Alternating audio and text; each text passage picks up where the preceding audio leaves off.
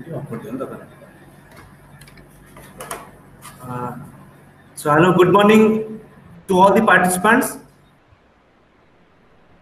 Mr. Sir is here. Sir, with your permission, shall we start? Yeah, good morning to all of you. Sorry, sir. Good morning. Yes, sir. Morning, sir. Let me ask one thing to you. First, within 2 to 3 minutes, you just give one deep idea about the participant. What is their background? Where from there? Just in 2 minutes. Okay. So, sir, we'll do one thing. First 5 minutes, we'll allow the speaker means unmute so that participants can join and talk to you directly. Okay, no, because one by one, if every participant will talk, then it will take time. So you tell, as a coordinator, you tell what is the overall background. Most of the participants are from social science background, and I think 70% participants are commerce and management background. They are doing PhD or MPhil in commerce and management, and a few are from technical background, BTech and MTech they have completed, and again few are from history and political science background, sir. Yeah. But most of the participants from commerce, management, social science, scholars, faculties. Yeah, all are almost PhD scholars and or teachers. Almost more than means more than 75% are PhD scholars or MPhil scholars. Okay. Rest are teachers. Rest are teachers. Yes, sir. No PG students are available. No, sir. No PG students are available. Okay, so because accordingly I have to give my lecture, so that's why I asked. Yes, sir. No PG students are there. All are scholars and faculty members. Okay, so shall I start now? Yes, sir. Sir, just me tell you, sir. 1 minute. Hello, participants. Good morning. Welcome to the third day of the online certificate program on advanced research methodology and data analysis. Today, the topic is instruments and data analysis tools. Again, for the second day, we have with us Dr. Umashankar Mishra from Rajasthan Central University. Yesterday, we had a beautiful session, deliberation by Dr. Mishra, and today we want to continue with Sir. I would like to request Sir, welcome to the third day of our online certificate program. Now we can start, sir. Please, sir, over to you. Okay. Thank you. So good morning to all participants. Just I came to know most of the participants are either doing PhD or MPhil or they are in teaching profession. Sure. So that's why it will be easier for me to deliver some lecture session. Okay. And yes, Somasri Mahanti is a PG student. Okay. Yes, sir. Yeah. Anyway, sir. So taking care of all the participants' background, I will deliver. Don't worry. So because always in my teaching career, always I deliver from the scratch. So because most of the people they might be knowing some of the aspects of different analysis or all other things. That doesn't mean I will not cover all these things for other participants. So I have to start from scratch. So it's good that most of the participants, if you know that trick, if you know the something about those analysis, so sorry to disturb you, sir. Sorry to disturb you. Your video is not visible. Okay, just a minute. Now visible? Yes, sir. Okay. Thank you. Yeah. So today our session is all about your instrument design and data analysis. And in fact, it's very difficult to tell about data analysis online now without showing any slide or without showing any software. Because within 2 hours, if I will show the slides and software, so definitely we may not cover most of the important aspects. So that's only just like yesterday, we will adopt the same lecture method of my own because I never use any slide or whatever. But it would have been better if I would have shown the softwares like SPSS or any other normal software, standard software, MS Excel or whatever, almost like this. So whatever may be the software package, because nowadays day by day, every day, new statistical software is being launched. So that's it. Don't worry about the new software because people are running after the new software like your so many your machine learning and artificial intelligence software like your R analytics, Python or whatever. But those softwares are for specific research purpose, for specific modeling purpose. So don't worry about those software if you don't know the ABCD of those software. So there is nothing to be worried about this. So but little bit idea should be there. The first fundamental clarity about the software will come if you are thorough about the MS Excel. Because if you are acquainted, if you know everything about MS Excel in macro programming and the solver, add-on solver in MS Excel, then maximum things you can understand if you access other software also, because all other statistical softwares are almost extracted from the concept of MS Excel. So that's a here. I generally use the software for data analysis of my research work, SPSS software package, and SPSS added with AMOS software, because AMOS software is for structural equation model, and now different versions of AMOS have come, and the PLS software have also come of AMOS. So that's it. Whatever may be the changing nature of version or dynamism of software, that should not be a matter of discussion, but the fundamental clarity, how to use, that is not important, but why to use the technique, that is more important. Because if you know the logic behind this uh, application of the techniques, or logic behind the application of any data analysis tools, that is important. Because the rest of the things, even DTP operator nowadays, those who are dealing with your typing or PhD thesis or FL thesis, even they are more acquainted in operating the software. So how to operate the software, that is not important, but why you have to apply this technique, and where you have to apply this technique, for what purpose, for what outcome, and how to interpret the outcome of the statistical analysis, that is more important for the researcher.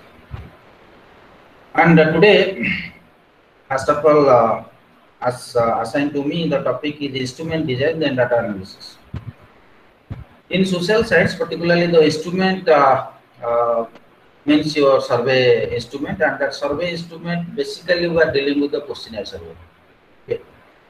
So many other instruments you might be using, like your psychogalvanometer or CCTV camera or any other technical instrument you might be using to collect the data through observational method. But in survey method, in experimental method also, you may use some instruments, some technical instrument. But generally in a survey-based method of your data collection, you are using the questionnaire as the instrument. Okay. Unlike your, suppose in case of pure science or natural science, they are using some instruments in different laboratory setup. Like suppose in chemistry laboratory, they are using instrument like your burette, pipette, Bunsen burner, all these things. In physics laboratory, they are using also some circuit diagram, electrical circuit, or simple pendulum, screw gauge, all these things. If you have the background of science in 12, you might be knowing these are the instruments you are using in physics laboratory or chemistry laboratory. But unlike your natural science, here instrument means our only one instrument in survey-based method of data collection, that is a questionnaire. And construction of questionnaire is more important, and choosing of items in the questionnaire and the content of the questionnaire, finalization of content of the questionnaire, that is also very important, because if the instrument is erratic, then definitely data will be erratic. Okay. Am I audible? Am I audible? Hello? Yes, sir, you are audible, sir. But in chatting message, somebody yes. Voice is not clear. But yeah. Audible, sir. Clearly audible, sir. Okay, if for maximum I am audible, then definitely that is a specific problem. Okay. Yes, sir. Anyway, so that's whenever you are thinking about the instrument design, definitely few things you have to consider. That means what are the content of the questionnaire, and what are the sequence of the questions of the questionnaire, and what should be the format of asking question. Okay, that means what type of scale you will be using in designing the questionnaire or instrument, And the most important thing, whether the questionnaire or the instrument is valid and reliable or not. That means before implementing or before administering in your the questionnaire or before administering the survey instrument for data collection purpose, you must make sure that your reliability and validity of the survey instrument must be accurate. Okay, that is, the reliability and validity should be significant so that we can go ahead for data collection. But while you are testing the reliability and validity, definitely some data you have to collect to test the reliability and validity. But those data should not be used for final analysis because those data are for testing purpose. Those data you are collecting in pilot survey for only confirming whether your questionnaire is perfect or not, whether your survey instrument is reliable and valid or not. Okay, like in cricket match, you might be knowing in our local areas or local colonies, whenever we are playing cricket, initially the batsman is asking for bowler for a trial ball. But the trial ball, the score the batsman will do for the trial ball, that is not considered for final score in the original score. So that's this questionnaire testing. While you are pre-testing the questionnaire, the data whatever you will collect for this pre-testing purpose, that is not a part of the final analysis. That is only for confirmation about the validity and reliability of the questionnaire. Okay.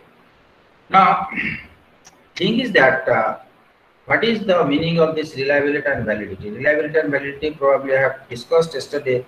Reliability is the consistency nature of your data, and validity is nothing but your how precise your data. That means how far your data is accurate or accuracy level. Okay. So sometimes what happens, if you ask some wrong question, the answer may be right to that question, but that answer is not fitting to achieve the objective of a research work. So that means that question is invalid question for your research purpose. So that's that question item should be removed from your final questionnaire to improve the validity of your research work. Okay. Sometimes what happens, if you ask some irrelevant question, that question, if you go through the question, that question looks like good, that question sounds good, but that question may not have some relevance or may not have some significant relation to achieve your objective. So what for will ask that question unnecessarily, wastage of time, and out of these questions, respondents may be irritated, and respondents may laugh at the researcher that what for this researcher is doing research because his objective is something and he's asking some other thing. That's this type of things should be considered while you are designing the questionnaire, whether the questionnaire is really relevant for your purpose of the study or not. And again, sometimes while you are constructing the questionnaire, the sequence matters a lot. That means first what type of question you have to ask, then in middle portion what type of question you have to ask, in the last portion what type of question you have to ask. Okay, so that's here in that case. The questionnaire construction or the sequence of the questions or the branching question, suppose some question may have some relationship with another question, it has some branches to other questions.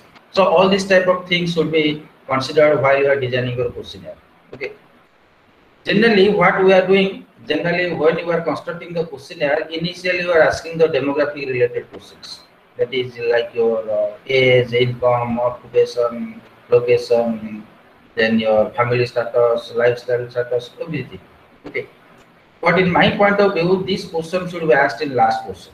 If you are not, suppose in your research, suppose the objective is not directly related to your demographics, only for certain descriptive analysis purpose you have asked for these demographic questions. So definitely, since that is not the master objective of the research work, so let them give the response to this demographic related item in the last. Why I am saying you have to ask in the last?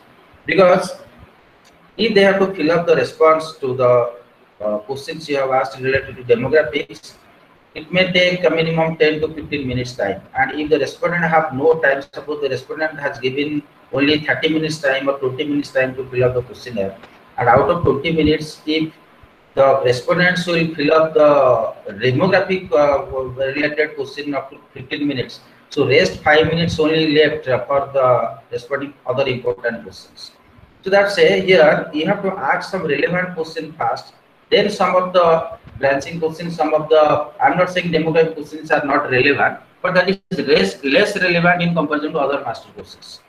So that's say in that way you have to maintain your sequence of the questions, so that maximum to maximum how the data will be collected in less time, and that too the valid data you have to collect. That is the matter of responsibility of the researcher. Okay, and some questions cannot be answered. Suppose that means that respondent cannot answer that question because that respondent is not the appropriate or suitable respondent to respond your questions. So if that respondent is not suitable respondent to ask to answer this question or to respond this question, then definitely why you are asking that question to that respondent. So better you divide the respondents group wise, then accordingly you design different types of questionnaire having some common question and different types of questionnaire, and then you administer the questionnaire on this. Okay, and again some questions are quite confusing. That means lots of ambiguity will be there, and some of the questions are double barreled in nature. That means in one sentence you are asking 2 to 3 questions. Okay, in one sentence. That means if you are asking 2 to 3 questions in one sentence, then respondent will respond which question of that sentence. Okay, because you have suppose it is a closed-ended question and it has having some options. It is having some options like 4 to 3 options, just like your MCQ, multiple choice. And if he has to fill up, if he has to put a tick mark in one option, then that that response is the answer of which sub question of that sentence. Okay, so that is a matter of that is a matter of confusion for respondents. So that's why, if possible, as far as possible, try to avoid the double barrel questions.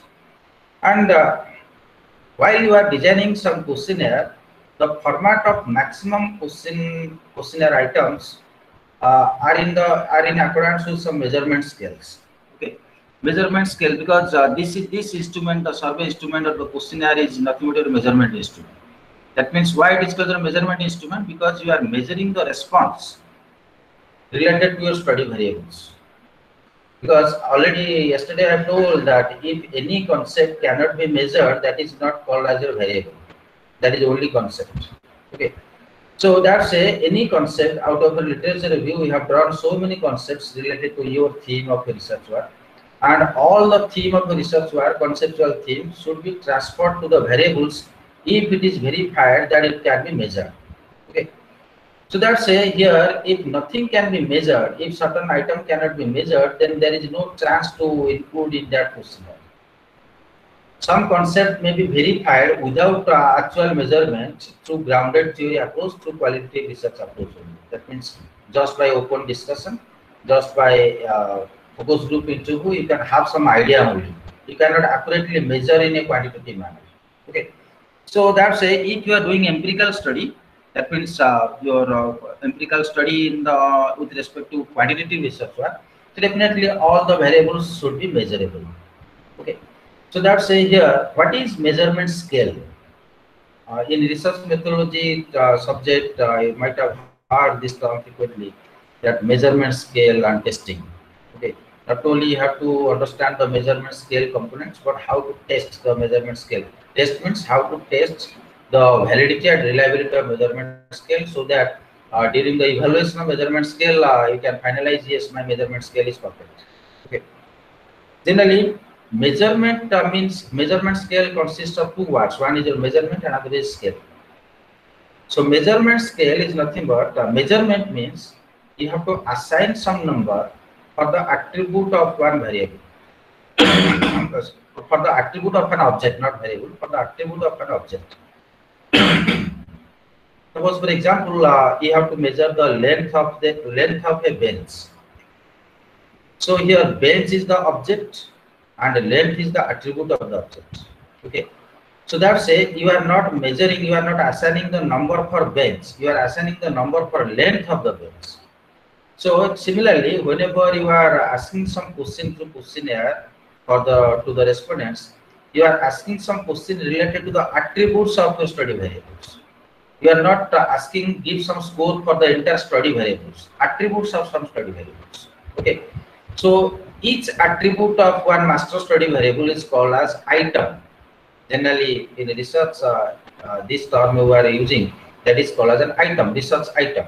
So each of the research items are called as your one of the attribute of one master variable. Master variable means of one construct or of one dimension, or indirectly you can tell it is called as a latent variable. So what is latent variable? Latent variables are not visible. Directly nobody can measure nobody can assign the actual score for latent variable. We can realize, you can internalize the presence of that variable, but directly measurement is not possible, because in order to measure that variable, we have to add so many similar type of attributes under that. Suppose, for example, bench. Bench has different attributes. Bench has not only one dimension length. Bench has another dimension breadth. Bench has another dimension height. Bench has another dimension look. Bench has another dimension the color. So these are the attributes of the object that is bench. So if you collect the scores of each and every attributes of the object that is bench, then you can completely define the bench will look like this according to the perception of your respondents.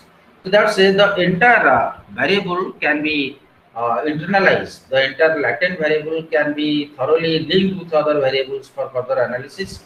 If all the attributes that to valid attributes, because the length, breadth, and height of the bench, these are all the valid attributes. Suppose I can tell, suppose what is the volume of the bench. Although volume of the bench is just one type of a possible thing to be asked, because volume of the bench can be measured, no doubt. But that is not valid question to be asked, because what for you have asked volume for bench? Because we are going to define bench as a whole to internalize, to visualize that object in our mindset. So volume of the bench, we are not doing any scientific research, any hardcore scientist. I am not a natural scientist that I have to ask the volume for bench, then ingredients of the bench, then chemical composition of the bench. That is not the requirement of my analysis, because I have asked for the attributes of normal attributes, generalized attributes like your length, height, or breadth, only to visualize the bench, how the bench will look like. If that is my purpose, if that will solve my research problem, what for I will ask the chemical composition of the wood used in the bench. So that say here, in that case, whenever you are internalizing, whenever you are defining or you are conceptualizing one variable, latent variable, or latent variable can otherwise be called as a construct. Already I have discussed yesterday, construct is nothing but the set of interrelated concepts, and all the interrelated concepts, all the concepts coming under construct should be should have some ability to be measured. Okay, so that's say whenever you are assigning some numbers, maybe 1, 2, 3, or any decimal numbers or fraction number, any number. Okay, whenever you are assigning any number to the attributes of an object, that process will be called as a measurement. Okay. Now another term we are using, that is scale. So what is that scale? You might have we are almost all of us are acquainted of using the scale during our school age, or right now also we are using the scale. Okay, measurement scale. That scale, if it is a smaller size scale having 15 centimeter length, or equivalent length is 6 inches, then that is scale. That is the standardized scale generally everybody is using. Okay, and in that case, for me the length of the scale is 15 centimeter. For you also length is 15 centimeter. All over world, if they are using the same type of instrument, their length is also 15 centimeter. Okay. And for me, 15 centimeter is equivalent to 6 inches. For you also it is equivalent to 6 inches. For others also it is equivalent to 6 inches. For me, 1 kilometer is 1000 meter. For you also 1 kilometer is 1000 meter, because that is quite standardized. So scale is a continuum of number which is quite standardized based upon predefined rules or predefined norms. Because we have some norms, we have some rules, we have some conversion formula, and that is highly standardized, and that standardized formula you are implementing in an instrument having some number continuum 1, 2, 3, 4 up to 15.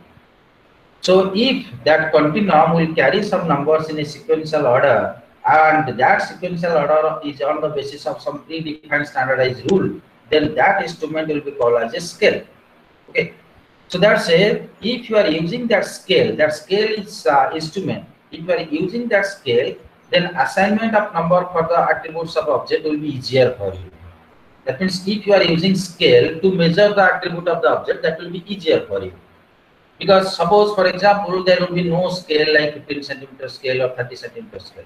Just by using one thread or by using one stick, we have to measure. But that will be giving very erratic data for different contests in different respondents. Okay, because it has no numbers, it has no continuum, it has no standardized norm. Okay, just like we are using we are using the length of certain object by using our hand or using our palm. So all these things, for me hand is a little bit longer, for you hand is a little bit shorter, so it is not standardized. So that's why whenever you are using some instrument for assigning some number for the attributes of object, that means for measurement purpose, then definitely that measurement scale has to be standardized. Okay, so in the same logic, while you are using survey instrument, because you are saying your questionnaire is called as a survey instrument, so that survey instrument must be standardized. It must standardized means the outcome must be valid outcome, and the reliability score must be acceptable reliability score, and the outcome of the questionnaire must be highly generalizable. Okay, that means if you are using the questionnaire, what type of response you are getting in this time, almost same type of, almost same, I'm not saying exactly 100% same, because it is a social science research instrument, it is not actual pure natural science instrument. So that's a, but maximum data should be common. Maximum data should show the internal consistency level or reliability level in pilot survey. So right now, today you have collected data, and tomorrow you will collect the data by using the same questionnaire. We should not expect there is a huge difference among the response. Okay, little bit variations are allowed, because most of the data in survey-based data, most of the data are highly skewed data and highly dispersed data, no doubt. But that doesn't mean the level of dispersion or the level of skewness will be more than our acceptance zone. Okay. So if the dispersion level or skewness level or kurtosis level will be more than our accepted zone, that data should be deleted. That data should not be considered for final interpretation of your data analysis, for final interpretation of solving your research problem. So that sorry.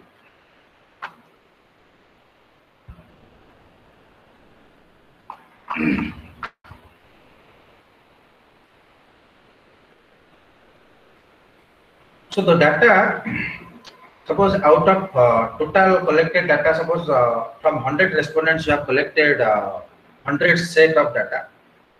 Out of 100 set of data, suppose 20 sets of data you found that is totally different from rest 80 sets of data. So that 20 sets of data are called as outliers.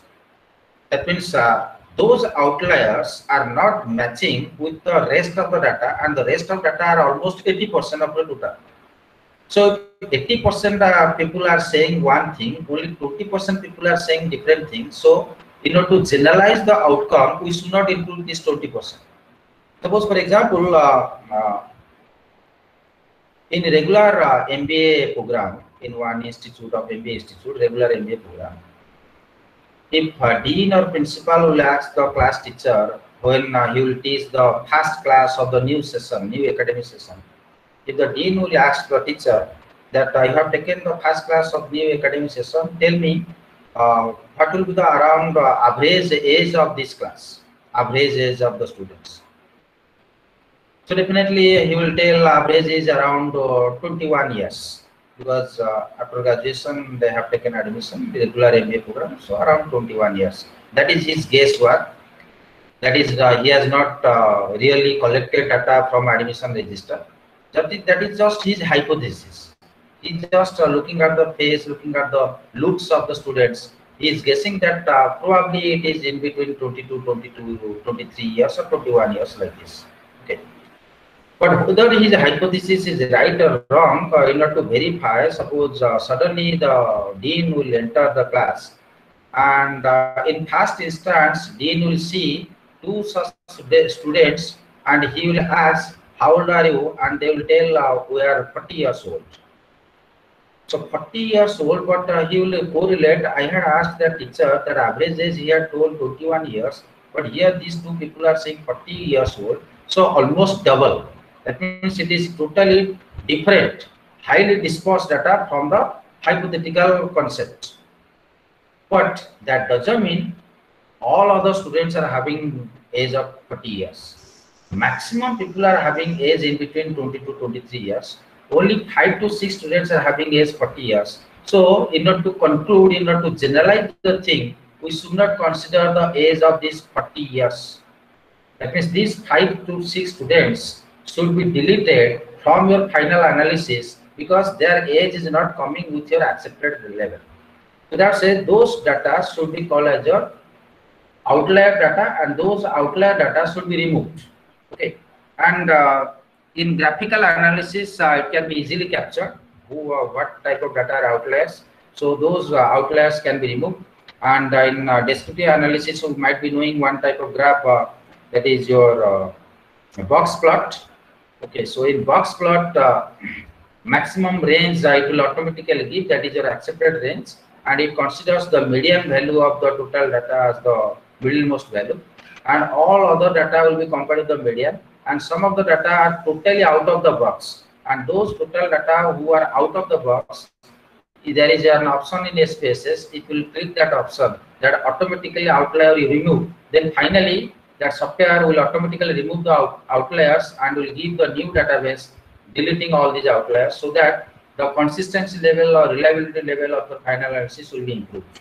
Okay, so that's it. That is just one traditional process of because in data filtration work is mostly traditional process, because if statistically and technically if you filter the data, that will give less accuracy than traditional process of data filtration. In the beginning phase, first you apply the traditional process of data filtration by applying your own intuition. Then for final policing purpose, you can apply some statistical techniques, or you take the help of software for policing the final level of validity and reliability.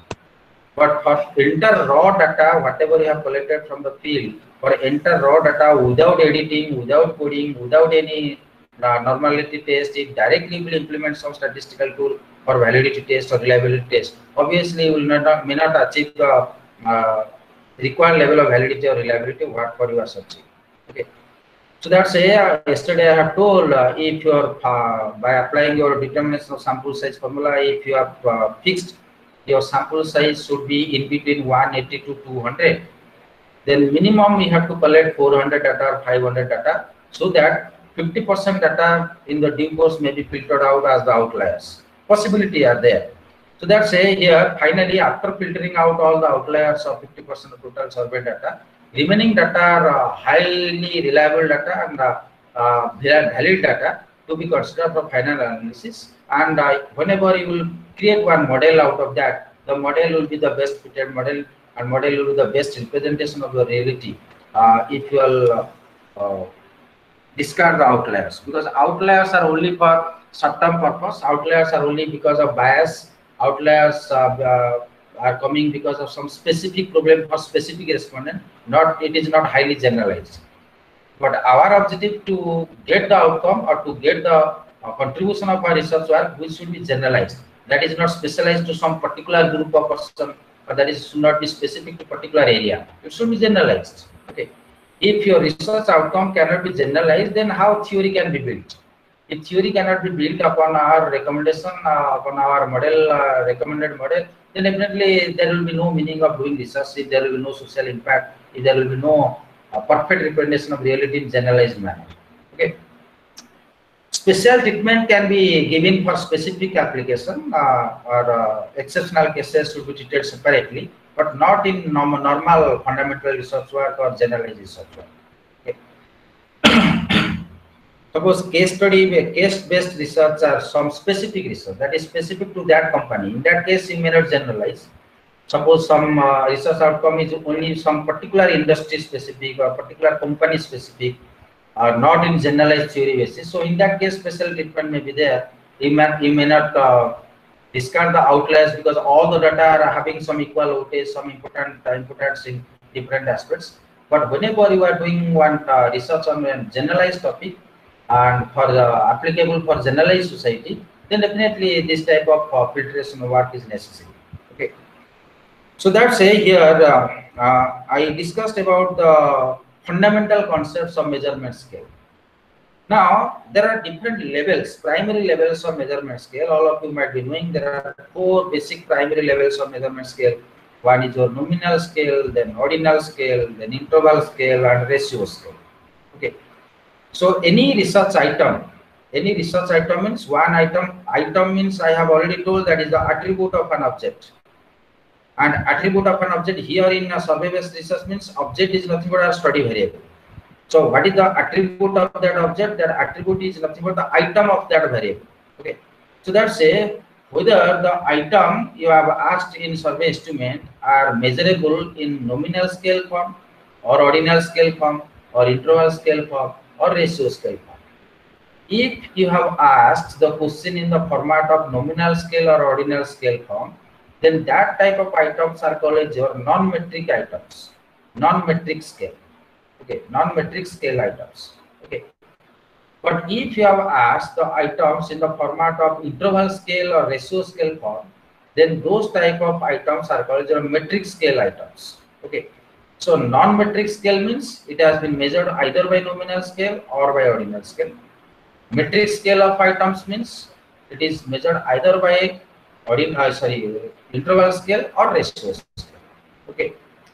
So in SPS software, while you are specifying the variables before data entry, in the last column of variable specification screen, you might have gone through measurement scale. And if you click that measurement scale menu, there will be three options will be there. One is your nominal scale and the ordinal scale. Another option is only scale. That only scale includes both interval scale as well as the ratio scale. Okay. Now, what is this nominal scale, ordinal scale, interval scale, and ratio scale? Nominal scale is nothing but if certain item is being measured in terms of categorical variable. Categorical variable means only to categorize the object. That attribute we are asking only for categorizing the object. Suppose my motto is to categorize the respondents according to gender. So gender is my study variable. Okay. And that study variable is having two possible outcomes. One is male, another is female. So I have to put a tick mark either in male or in female.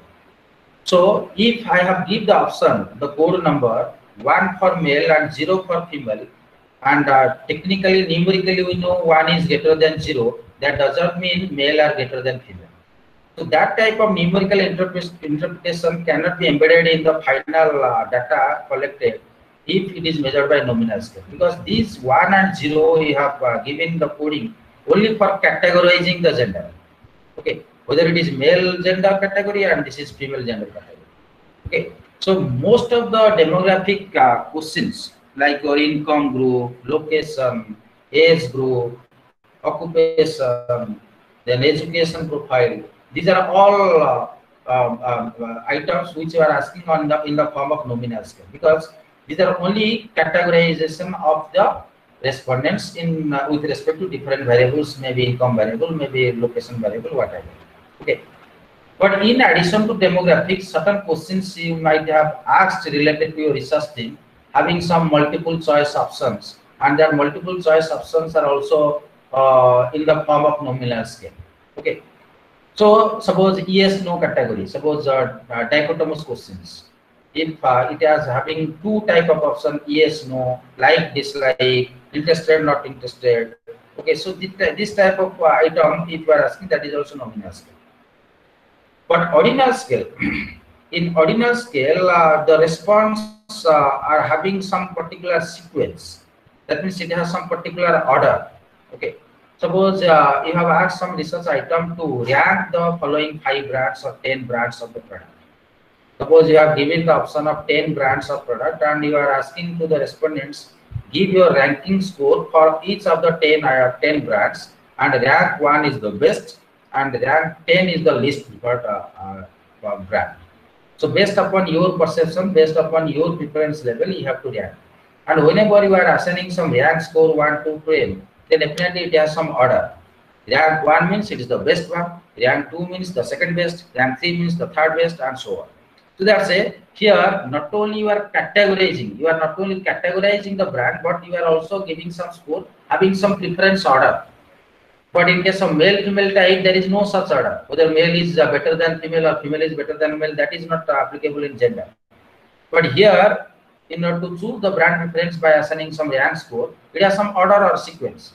So since it is having some particular order or some sequence, that's why this type of measurement scale is called ordinal scale. Okay. So like already I have always give this example. Suppose the sports person, those who are wearing some jersey, in the backside of that jersey, they are writing some number. Suppose Sachin Tendulkar's number is 10 in his jersey while he is going to bat the cricket field. That number is 10. That doesn't mean he's the 10th batsman. Okay. So 10 he has chosen as the lucky number. So that's why he is using that 10. That means he is categorizing himself as 10 number. Okay. So that's it. That assignment of number is nominal scale. And that is not in ordinal scale because he is not the 10th order batsman, or he is not the 10th player in the entire team. Okay. So that says sometimes the number, whatever you are assigning, first you should be sure whether that is only for identification purpose, for categorization purpose, or it has some value in ordering. If it has some value in ordering or preference level, then that is ordinal scale. If it has no value in ordering or sequencing, that is simply the number, then that is definitely one nominal scale of measurement. Okay. The next one is your interval scale. This nominal and ordinal scale combined called as your non-metric scale. Now come to the metric scale of measurement, that is called the interval scale. In interval scale, definitely the order of the numbers should be in a continuum form.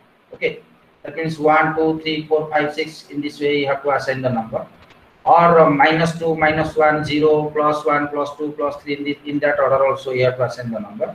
And the best example is suppose the wall clock. The wall clock starts from 1, then ends at 12. Okay, so it has one ascending order, one particular order of arrangement of numbers. So that's why it is called as a one continuum. Or even thermometer, that is also one continuum. Okay, but why it is called as an interval scale? It is called as interval scale because the gap between two consecutive number in this type of scale is always equal. The gap between 1 and 2 in wall clock is 1 hour. That is also equal to the gap between 2 and 3. That is also 1 hour. That is also equal to 3 and 4. That is also 1 hour. And it will continue up to 11 to 12 and 12 to 1. Okay. So that say if the gap between two consecutive number in a particular continuum is equal, it is maintained in a constant approach, then definitely that type of scale is called the interval scale. Okay. But suppose in the previous example, when I asked give your rank score for following 10 brands, there is no guarantee the preference gap between rank 1 product and rank 2 product is equal to the preference gap between rank 2 product and rank 3 product. Suppose the gap between rank 2 and 3 may be little bit lesser in comparison to the gap between rank 1 product and rank 2 product. So that say it is not necessarily the gap between two consecutive number will be equal in ordinal scale. But if the gap between two consecutive number will be equal, that is called the interval scale of measurement. And in our social science, generally we are using Likert scale in our survey estimate, 5-point Likert scale or 7-point Likert scale or 9-point Likert scale. And that Likert scale starts from 1 to 7 or 1 to 5 like this. So the gap between 1 to 2 is equal to the 2 and 3 is equal to the 3 and 4 is equal to the 4 and 5. Okay. So that's say suppose 5 stands for highly satisfied, 1 stands for highly dissatisfied, and 3 stands for neither satisfied nor dissatisfied, 2 stands for only dissatisfied, and 4 stands for only satisfied. So the gap between the attitude of the gap between the two numbers is equal so far the attitude or the preference level of the respondents concerned. Okay. So that say here sometimes interval scale can also be treated as ordinal scale because it is also in a particular order. Although the gap is same, it is also available in particular order. But why it is being treated as interval scale? If the number of your numbers, the points, suppose 7-point Likert scale is more continuous in comparison to 5-point Likert scale. 9-point Likert scale is more continuous in comparison to 5-point Likert scale. So that say if the interval scale will be more continuous, that means it will cover maximum attitude options, then that will be treated as the interval scale. Okay. If it will contain some less number of items, less number of options to put tick mark, then somehow it can be treated as an ordinal scale. But in our case, in social science research, although you are using hyperlikert scale, we are also treating it as continuous scale and interval scale. Okay, so that's say here. But there is a problem in interval scale. Suppose come back to the same example of wall clock. In our home, we are using the clock in 12-hour format, but in railway they are using 24-hour format. Okay, so our interval scale is 12-point Likert scale type, but their interval scale is 24-point Likert scale type. Okay, but the purpose is same, objective is same, both are measuring time, same time, both are measuring same attribute of same object. If same attribute of same object are being measured, then what there are two different formats of the scale? It will become a confusion for the researchers. Okay. Again, suppose you are going to measure the temperature of one object. Temperature can be measured by centigrade scale or by Kelvin scale. But temperature is not being increased or decreased. Temperature as it is, whatever it is there. Okay. But same attribute of same object, you are measuring by different approach by using different versions of Likert scale. Okay, so that said, interval scale has why this type of problem being happen, because all this type of Likert scale or interval scale have no fixed point to start. Okay, suppose in 12-hour format the fixed point, starting fixed point is 1 and ending point is 12. In 12-hour 24-hour point, the starting fixed point is 1 and ending point is 24. Okay, in centigrade scale starting point is positive, in Kelvin scale starting point is negative. Okay, so that say here, if the starting point is not fixed, that is varying from person to person, point contest to contest, then it will be quite confused to measure accurately and draw some conclusion. Okay, so in order to avoid that type of problem, the new type of scale, new type of approach emerged, that is called the ratio scale. Okay, so ratio scale is the superset of all other type of levels of measurement scale. Okay, and ratio scale starting point is fixed at 0. In case of ratio scale, the starting point is fixed at 0. Suppose, for example, if I will ask to the respondent, how old are you? Suppose he is a regular student and his admission register tells he is 20 years old. And when I will ask to the same student, how old are you? He may not answer, I am 20 years old. He may answer, I am 40 years old. If you will answer, I am 40 years old, then people may laugh at him that he is looking like 20 years old. His admission register says he is 20 years old today. But what for he is saying he is 40 years old? He may tell, sir, I am right because I have counted my age starting from 20. If starting point is 20, so obviously he is 40 years old. But generally, whenever we are saying our age or our income or our height, we are not saying by deviating starting point from 0. Our starting point should be 0. Whenever we are celebrating the first birthday of our kids, we are lighting one candle. Then definitely after completion of 1 year, we are giving number 1 year. Then after completion of another 1 year, we are giving 2 numbers. That means we started counting his age from 0 to 1, then from 1 to 2, then from 2 to 3. So we have not counted his age from -2 or from 20 or from 15. Same thing can happen for height, for income, all these things. So that says most of the attributes of object can be measured by ratio scale by fixing the starting point at 0. Okay, so that says that is called the ratio scale. So in this say these are the 4 primary levels of measurement scale, and while you are designing the survey instrument, and in social science the survey instrument is nothing but the questionnaire. Whenever you are designing the questionnaire, in few sections of the questionnaire, you have to use some Likert scale format. In other section of questionnaire, you have to use the ordinal scale format by ranking score option, by giving ranking score option. In another section of the questionnaire, you have to give some nominal scale format of question. And in another section, you may ask some question which will be in ratio scale format. So 4 different types of format depending upon our requirement we are using in our survey instrument. Okay. And data analysis tools and techniques are also designed based upon what type of measurement scale you have used. Whether the variable is measured by nominal scale. If it is measured by nominal scale, then this type of tool should be used. If it is measured by ordinal scale or interval scale or ratio scale, then depending upon the kind of measurement scale you have used for collection of data or for measurement of variable, then different type of data analysis tools should be chosen. Okay. Now, this is just the overall idea about your survey estimate, but how to test the reliability and validity of the survey estimate. All of you might be knowing there is a term called the convex alpha. Convex alpha score is the technical way of measuring the reliability of your data which you have collected out of your questionnaire survey in pilot survey. Okay.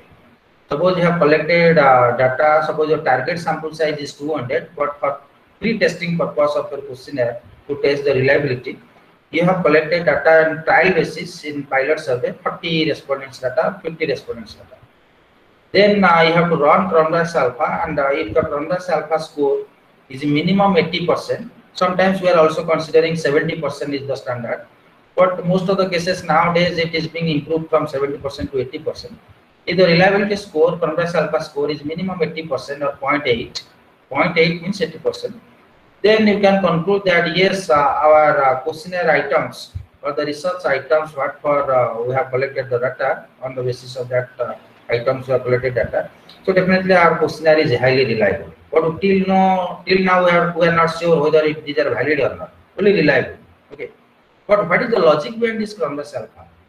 Just 15 days before, I had attended one PhD viva, final PhD viva, and the external examiner had asked, what is the logic of this convex alpha score? Most of the people, they don't know the logic of convex alpha score. Only they have the knowledge. If it is more than 80%, it is acceptable, otherwise it is rejected.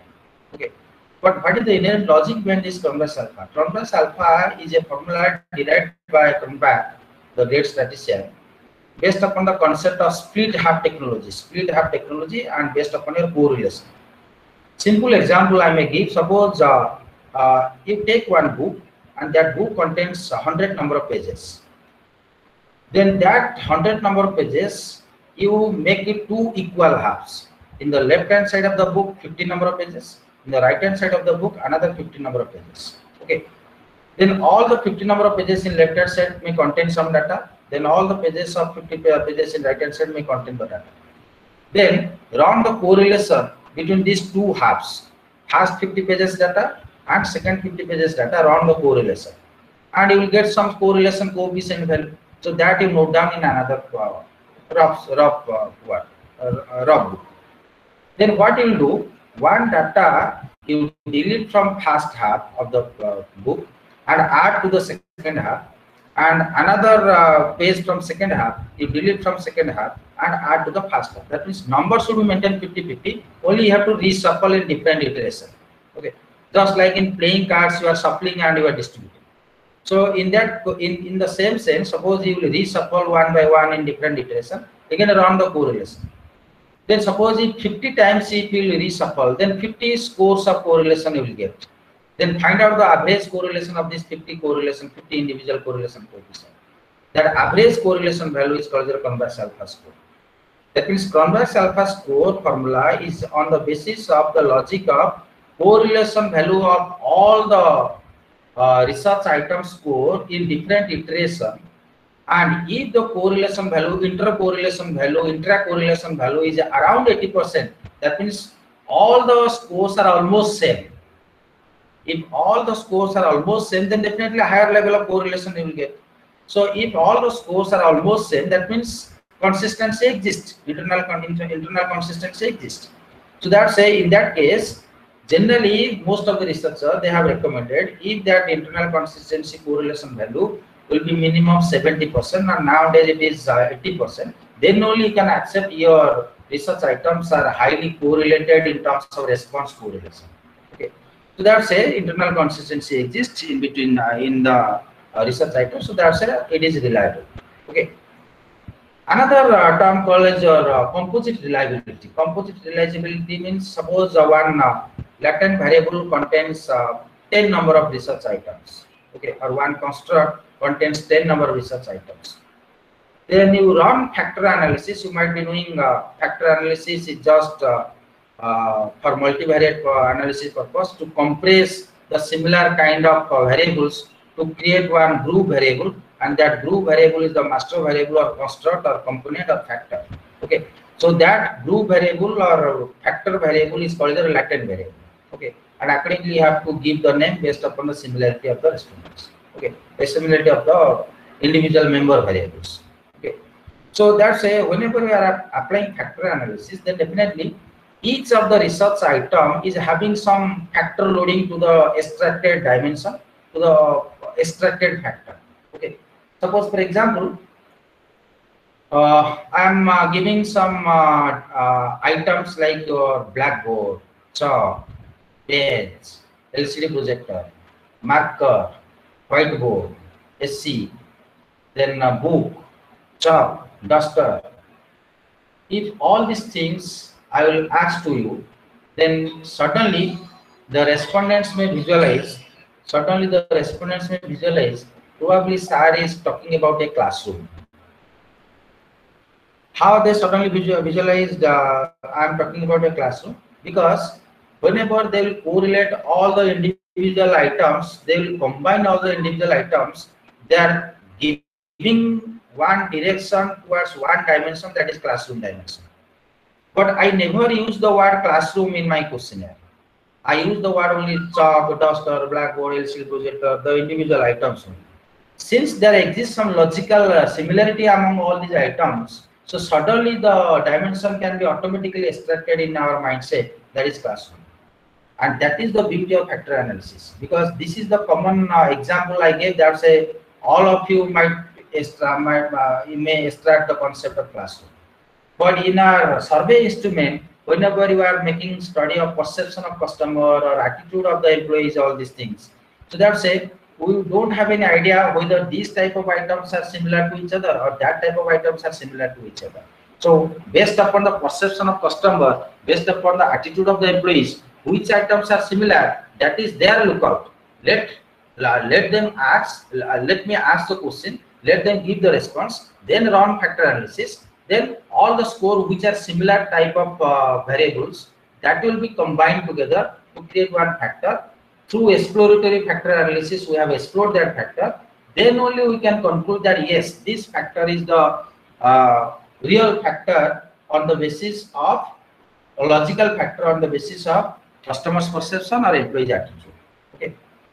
But whenever you are extracting a factor, then definitely each of the item has some linkage with that factor, has some relationship with that factor. Chalk has some linkage with the classroom. Duster has some linkage with the classroom. LCD projector has some linkage with the classroom.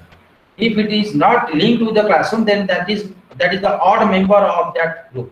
That should be deleted. That should not be considered under that factor. Okay. So that's here.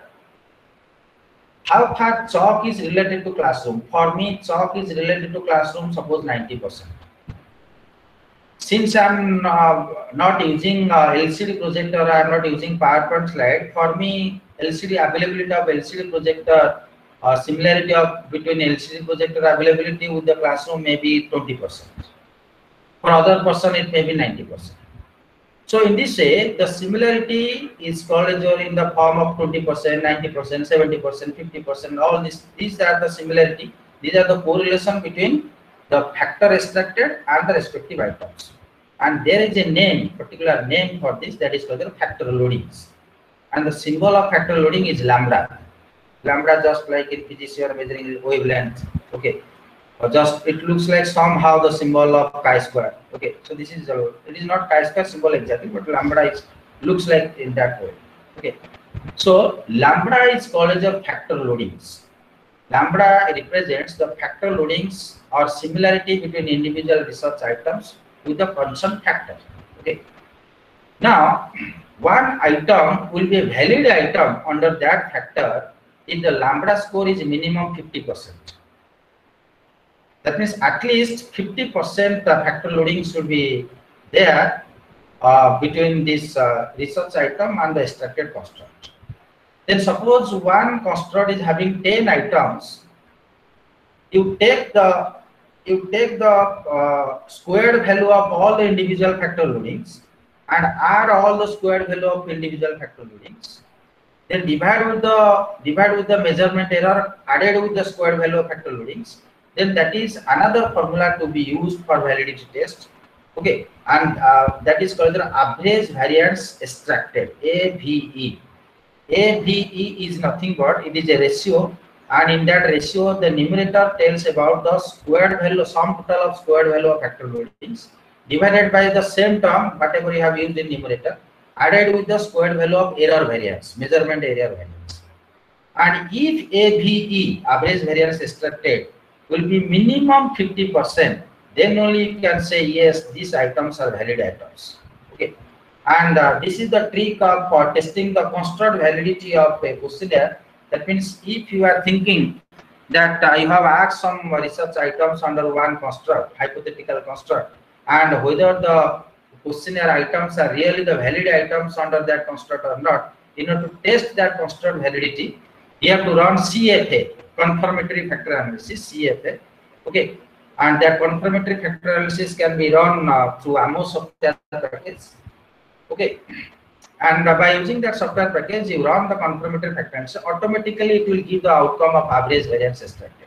Okay, and another type of validity is called the discriminant validity. Discriminant validity is just opposite form of the construct validity. Construct validity tells about how far the research items are similar to each other to give one dimension. But discriminant validity tells about how far two constructs, not two items, two separate constructs are completely different from each other. Okay. Suppose in academics, classroom is one of the construct. In academics, placement is also another construct. In academics, course fee is another construct. Then under each construct, separate variables. Under classroom, chalk, duster, all these things. Under placement, suppose mock interview, group discussion, written test, these are the items. Under course fee, suppose your tuition fee, development fee, library fee, all these things. So each of the construct may carry different items. So individual construct we have tested based upon average variance extracted, we have tested the construct validity. So construct wise, these three constructs are valid constructs, and item wise, these are the valid items under each construct.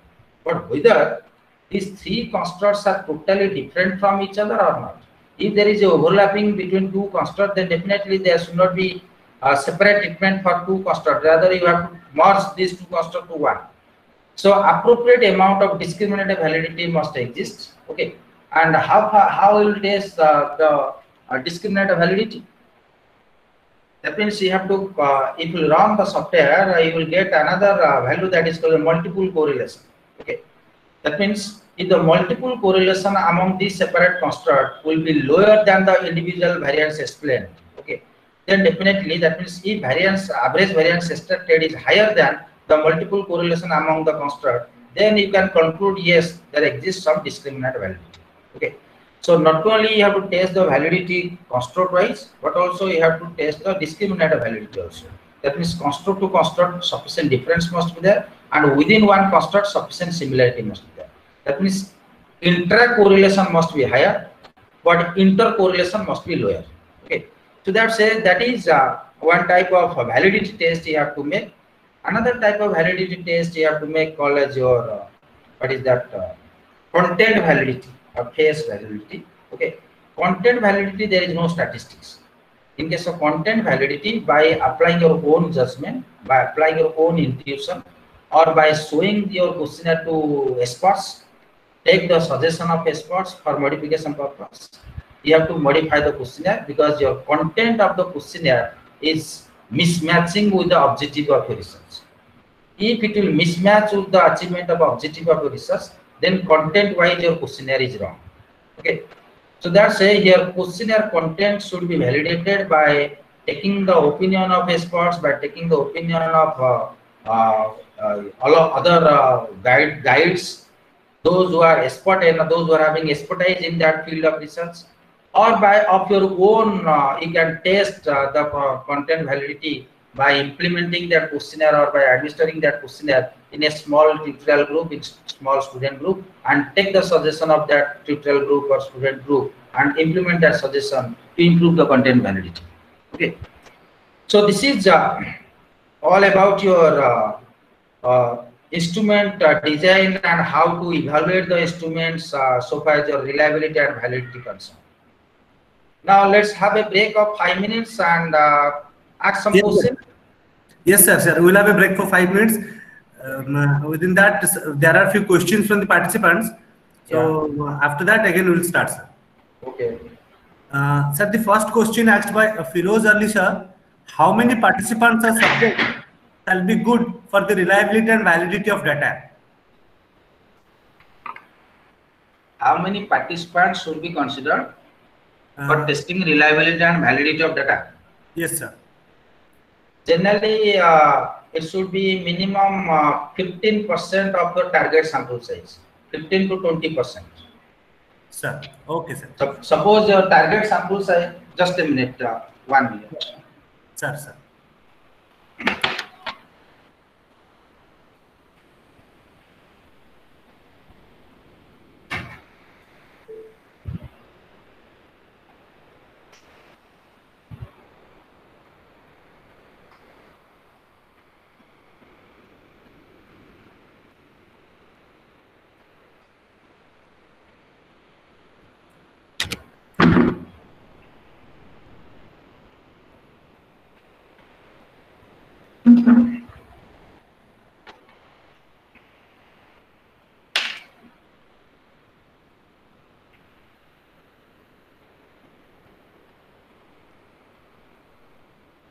Hello. Sir. Actually, in online meeting or online FDP, there will be no digital T. So, thank you so much, sir. You are talking non-stoply. That's why I interfere and the break for 5 minutes. Yes, sir. This is my style of teaching. Sir. Because I never use this slide. Because if I will use slide, people will be attentive or concentration will be only on slide. Sir. Okay. So, it's a beautiful deliberation, sir. You are relating to the real life examples. That's the beauty, sir. Okay, so the question was related to what should be the number of participants in pilot survey for testing reliability and validity. So generally, few of the articles I have gone through, most of the researchers, they are recommending it should be 15 to 20% of total target sample size. Suppose your target sample size is 200, so it should be minimum 40. Okay. Okay, sir. Sir, another question asked by Dr. Ketana from Manipur. Sir, which validity test should be used for studying the employee satisfaction towards career development program? Which test? Again, repeat. Which validity test should be used for studying employee satisfaction towards career development program? See, whatever may be the topic, it may be employee satisfaction, it may be job satisfaction, it may be psychological contract, it may be high performing work system, whatever may be the topic. Validity reliability test being done of questionnaire based upon the research item, number of research item you have used and what type of scale you have used, measurement scale you have used. And for employee satisfaction, obviously you have to use interval scale of Likert scale of different dimensions. So this validity and reliability test, whatever I have discussed, same thing can be applied for this also.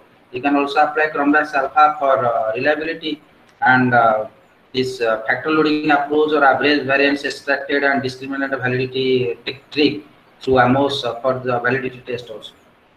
Okay, sir. Thank you. Sir, another question from Mamta Sharma. In order to check the validity, is it required to go through all the validity tests or we can go for some of these only? No, one validity test you have to do related to qualitative research like your content validity or face validity, and through data filtration work also almost you have validated, but after that also you have to validate the questionnaire by content validity. Content validity is must. You have to check the question by showing the questionnaire to experts or by taking suggestion of experts. or by taking some recommendation of the original scale developers, because you have not developed the scale. If you have not the developed scale, you have borrowed some scale item from the pre-tested questionnaire, already tested questionnaire. So that's why you have to ask through email to that original developer of that scale that I have modified your instrument after taking your permission. So whether it will be valid to add this in my contest or not. So take their suggestion to achieve the content validity. That is must.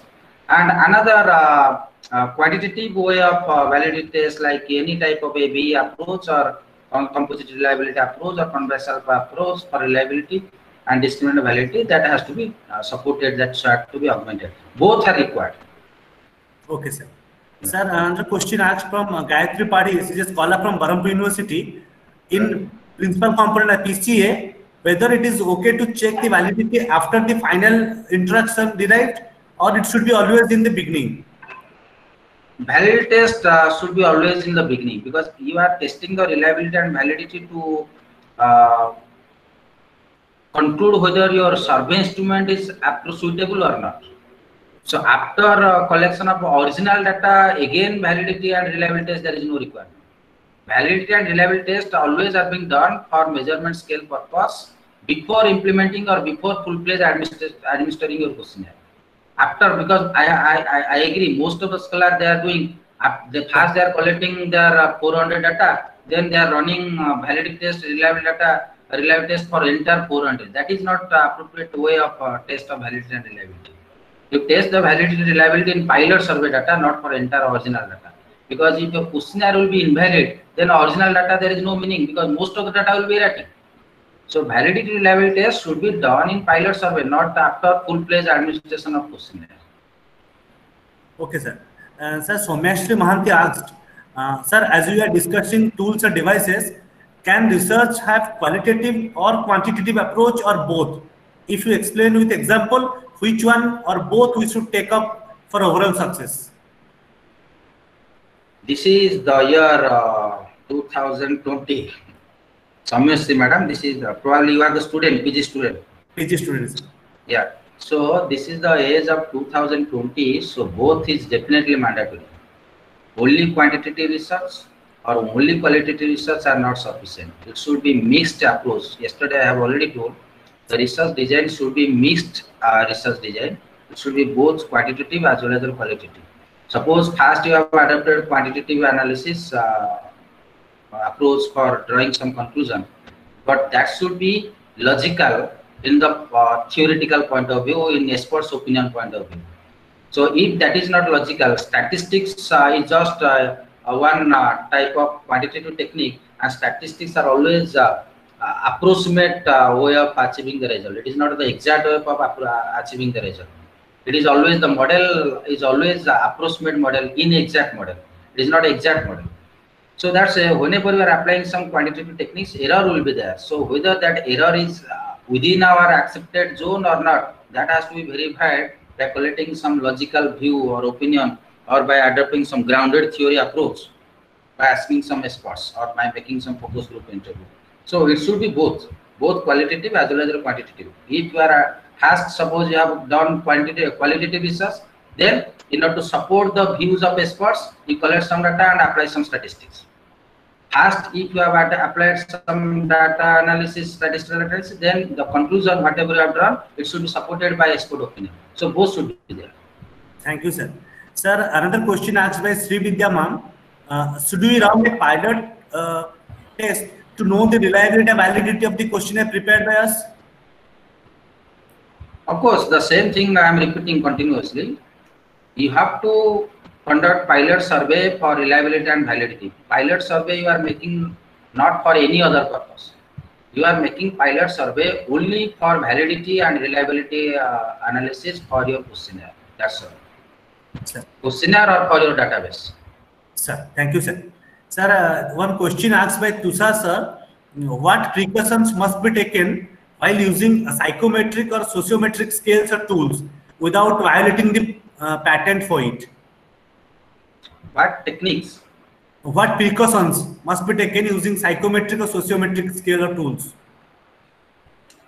See, some type of ethical code of conduct you have to maintain, definitely, because you have to take permission whenever, whatever psychometric or sociometric scale you are using, you have to take permission for using that instrument, first of all. And you have to also take permission of the industry if you are making any survey among the employees of one industries. So that is the first part. Without taking permission, without any because it is a copyright instrument, so definitely you have to take permission, official permission. Through email, they are also giving permission. And second precautionary measure you have to take while you are conducting survey, then definitely you try to keep the mind how the respondents will not be irritated, how the respondents should be in original jolly mood. Because if the respondents are in hurry mood, or respondents are in irritating mood, or respondents are having some work and just in between that you met him and within 10 minutes you are asking to fill up the questionnaire, so that is not the way of data collection. Give some time, maybe data collection duration will be from 6 months to 7 months, but at least valid data will come. So if within 1 month it will collect data, just like in Google Chrome, every day 5 to 6 mails are coming to my email in Google Chrome survey. But I am not going through any questionnaire, I am not filling, because I have no time. Because in less time, people are requesting by making telephone calls, sir, how much time will take? Hardly 5 minutes. I am saying, why 5 minutes? I have to go through the questionnaire, I have to internalize, minimum 1 day I have to take to fill up a questionnaire. Sure. So if within 5 minutes I have to give the data, there is no meaning of doing research work. That's it. That type of precautionary measure is more important than any other precautionary statistical measure. First of all, give more importance to the mindset of the respondents. If the mindset of respondents is acceptable, then it is the perfect time for collection of data. Thank you, sir. So another question asked by Tusa sir: can patent be developed for scales in social science research? Suggest measures to create patent in scale development. Patent in social science is very rare.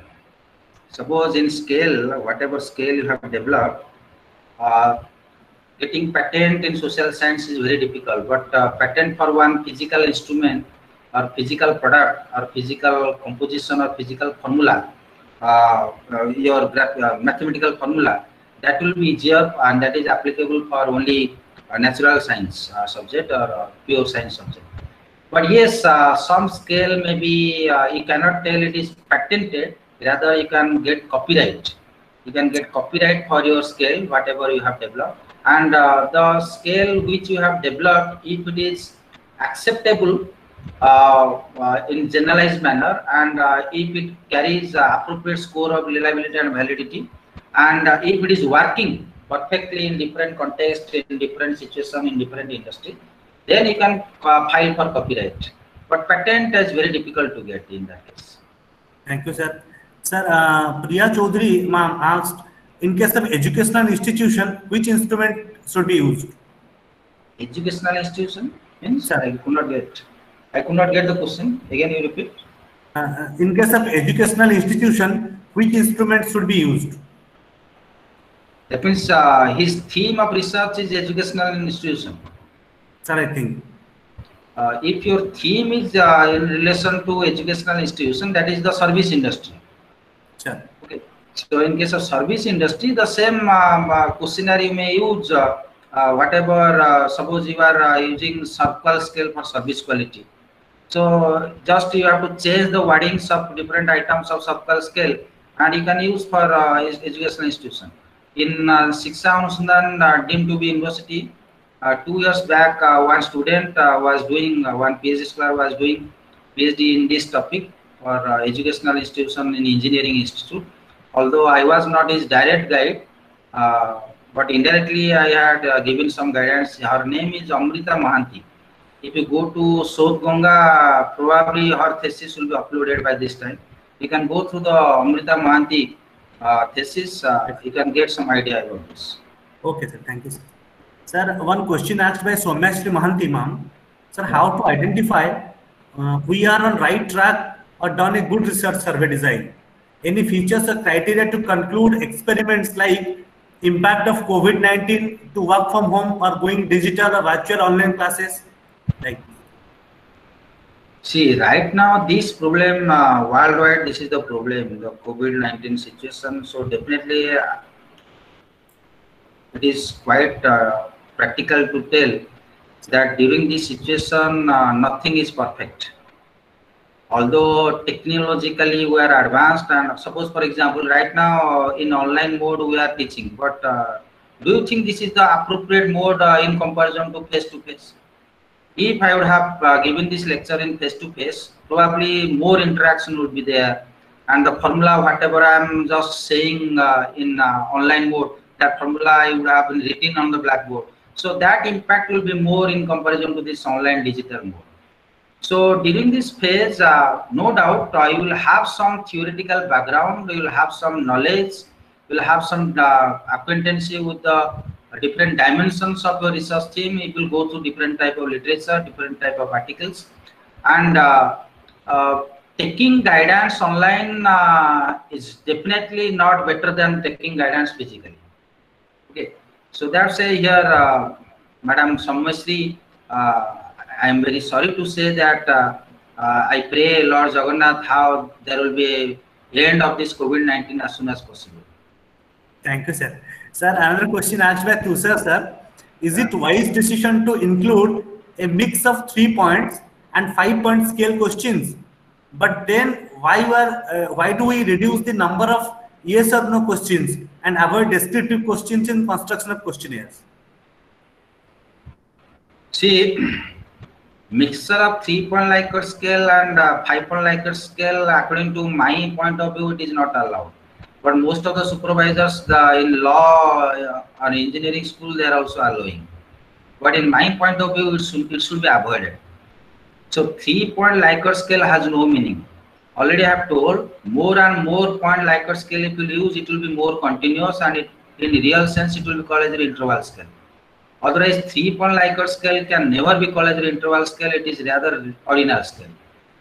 And if you mix up one ordinal scale of person with 5-point Likert scale, that is interval scale of person, then data analysis will be difficult. Okay. If separate treatment you are giving for 3-point treatment, for 5-point another treatment, that may be acceptable. But if you combine all these 3-point, 5-point and common technique, if you apply, that will be erratic. Okay. So that's in my point of view, not to include 3-point in 5-point. If you are using 5-point, let it be 5-point. All the scales are 5-point.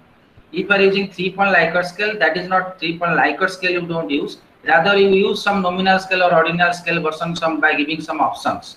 Some options, not in agreement or disagreement type, but some options, some multiple choice options. So that will be treated separately. Some non-parametric method of hypothesis test may be used for this. Okay. But for my point of view, in this age, most of the techniques of data analysis are multivariate analysis, and most of the multivariate analysis techniques require some continuous type of scale of measurement, that to interval scale and ratio scale. So better to avoid 3-point Likert scale. Better you use 5-point or 9-point or 7-point Likert scale. In PhD or MPhil scholar, always I recommend 7-point Likert scale. Okay, sir. Thank you, sir. Rest of the questions we'll discuss at the end of the session, sir. We can start. Yeah. Okay. Thank you, sir. Welcome back. In fact, we are having very less time. Even I have some work also. I have to give some mail to my vice chancellor. Sir. Anyway, so in the past half of my session, we have discussed some aspects of measurement scale and questionnaire design, and again how to evaluate the measurement scale in terms of reliability and validity. Okay. Now let's discuss some brief idea, because it is not possible to discuss all type of things in online mode as well as with less time. Let's discuss. Let's have some brief idea about the data analysis. Okay, and whenever in social science research we are talking about data analysis, generally we are making two types of data analysis. One is your descriptive data analysis, another one is your inferential data analysis. Okay. In descriptive data analysis, what you are doing, only you are describing the existing phenomenon of database. That means what is the pattern of data, what is the central tendency of data by calculating mean, median, mode, whatever, and what is the graphical representation of data by making some pie chart, bar chart, whatever. Okay. And the most important thing of descriptive analysis, how far the data are dispersed from its mean value or median value. And that dispersion measurement, generally we are using standard deviation. Okay, so standard deviation or squared value of standard deviation or variance analysis we are making. So that's it. Whether the data pattern are almost of less dispersion or of high dispersion, to study that part we are making some descriptive analysis. We are not making any conclusion.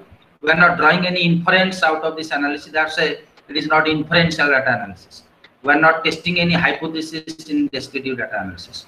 Only we are making pattern analysis of data, because it will make some descriptive data analysis of a database. No doubt some of the outliers may be automatically deleted and it will be removed from your final analysis.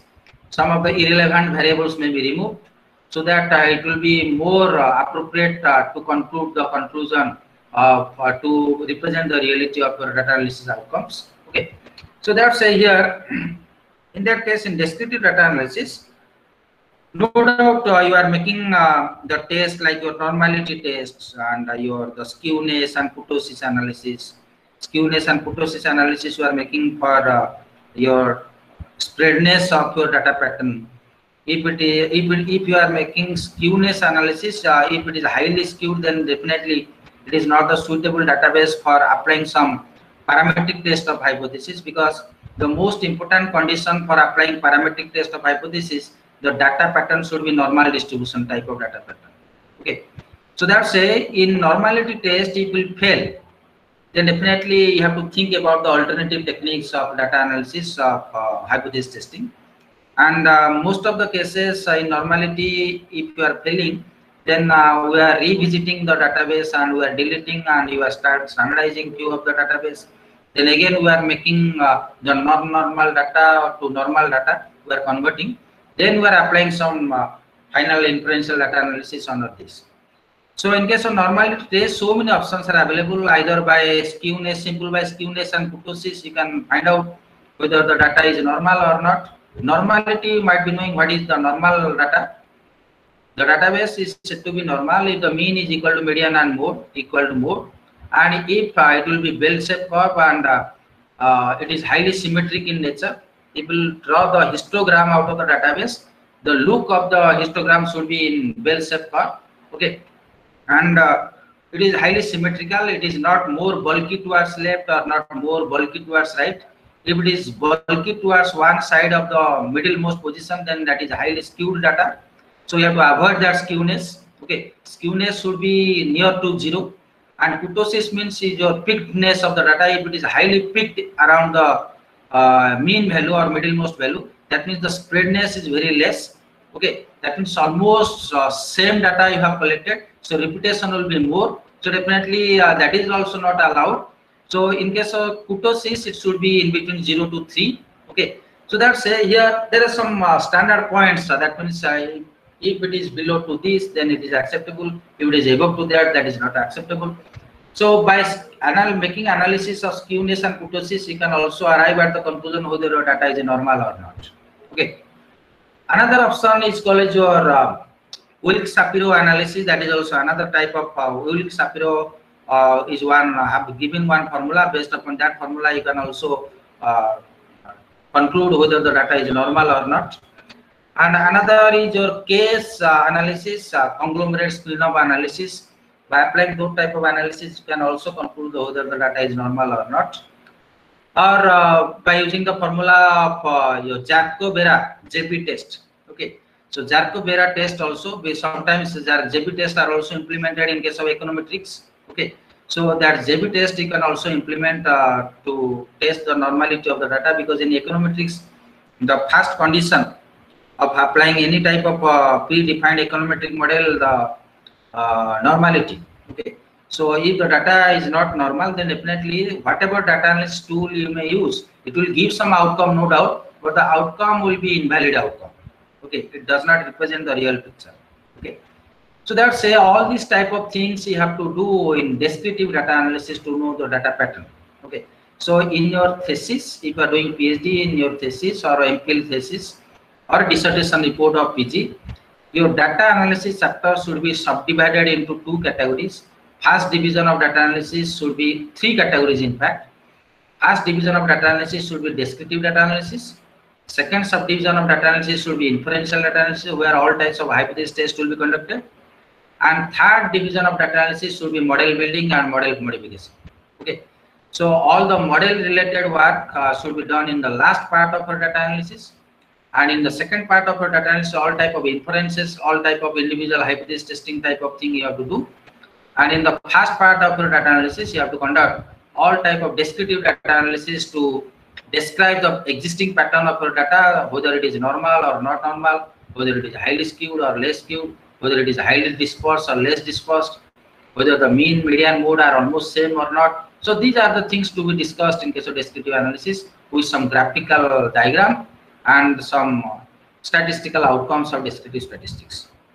So this is just the overall idea about the descriptive statistics. Now come to the inferential statistics.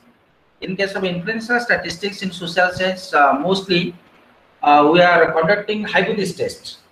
And in hypothesis test, there are two types of tests we are conducting. One is your non-parametric test of hypothesis, and another one is your parametric test of hypothesis. In case of your non-parametric test of hypothesis, suppose in descriptive statistics, you at any cost you never achieve the normality. So definitely you have to accept the reality that the figures, whatever response you have collected, that is not normal. That is not normal. So if it is not normal, then definitely you are not bound to apply a parametric test of hypothesis. Otherwise, it will be erratic. The outcome will have invalid interpretation. So you have to apply some non-parametric mode of hypothesis, and non-parametric mode of hypothesis, different techniques are also there, like your, in fact, chi-square test is one type of non-parametric test. Chi-square test purpose is to know the existence of association between two categorical variables. Suppose one categorical variable is income, having three categories: high income group, middle income group, low income group. Another categorical variable is suppose employee performance. And suppose there are three categories of employee performance you have collected: high performer, medium performer, and low performer. My hypothesis tells that there is a strong association between income categories and performance categories. So in order to test this type of hypothesis, because this type of hypotheses are being run between two categorical variables. Okay, categorical variable means both of the variables are measured by nominal scale. 1, 2, 3. 1 stands for high, 2 stands for medium, 3 stands for low. So in that case, if you have achieved the score, non-normal score you have collected, then obviously it is the perfect time to apply, perfect situation to apply chi-square test. Okay, and chi-square test, if you apply, it can give the idea whether these two are highly associated, significantly associated, or insignificantly associated. If it is not significantly associated, then definitely for performance changes, income is not the factor, maybe some another factor is there. So another factor you may run and see whether that factor is important or not. Okay. And non-parametric tests like your Krusal-Wallis test or your Mann-Whitney test, or again another is your Ron test to test the randomness. Okay, or sign test to test the difference between two factors within a pair. So this type of availability of this type of tests are also implemented. You can, depending, because if your purpose is to test significant difference exists between two things within one pair or not, or between three items within one group or not. So if that type of objective you have set, then only you have to choose appropriate technique of non-parametric test to test the hypothesis. But if you found that your data is normal, so definitely because in the first subsection you have conducted the normality test in descriptive analysis, and in second section you are conducting the hypothesis testing approach. If in first subsection you have found that your data is normal, so definitely you have to apply some parametric test of hypothesis. And in parametric test of hypothesis, all of us, as you know, t-test, f-test, ANOVA type of thing, and correlation, regression type of thing. This type of analysis you can run to test the hypothesis in parametric way. Okay, because correlation regression analysis is backed with the assumption that all the data are normal. Okay, so what is the difference between correlation and regression, and where to use these two things, correlation and regression? Correlation gives you the degree of relationship between two variables. If it is two variables, that is the case called as a bivariate correlation. If it is more than two variables, that is the case of multiple correlation. Okay. So whatever may be, whether it is bivariate or multiple, but what is correlation? Correlation is the trick of analysis to get the outcome, the degree of relationship between two variables or more than two variables. What is the extent of relationship? Suppose, for example, what is the relationship between me and the coordinator of ASBM FDP?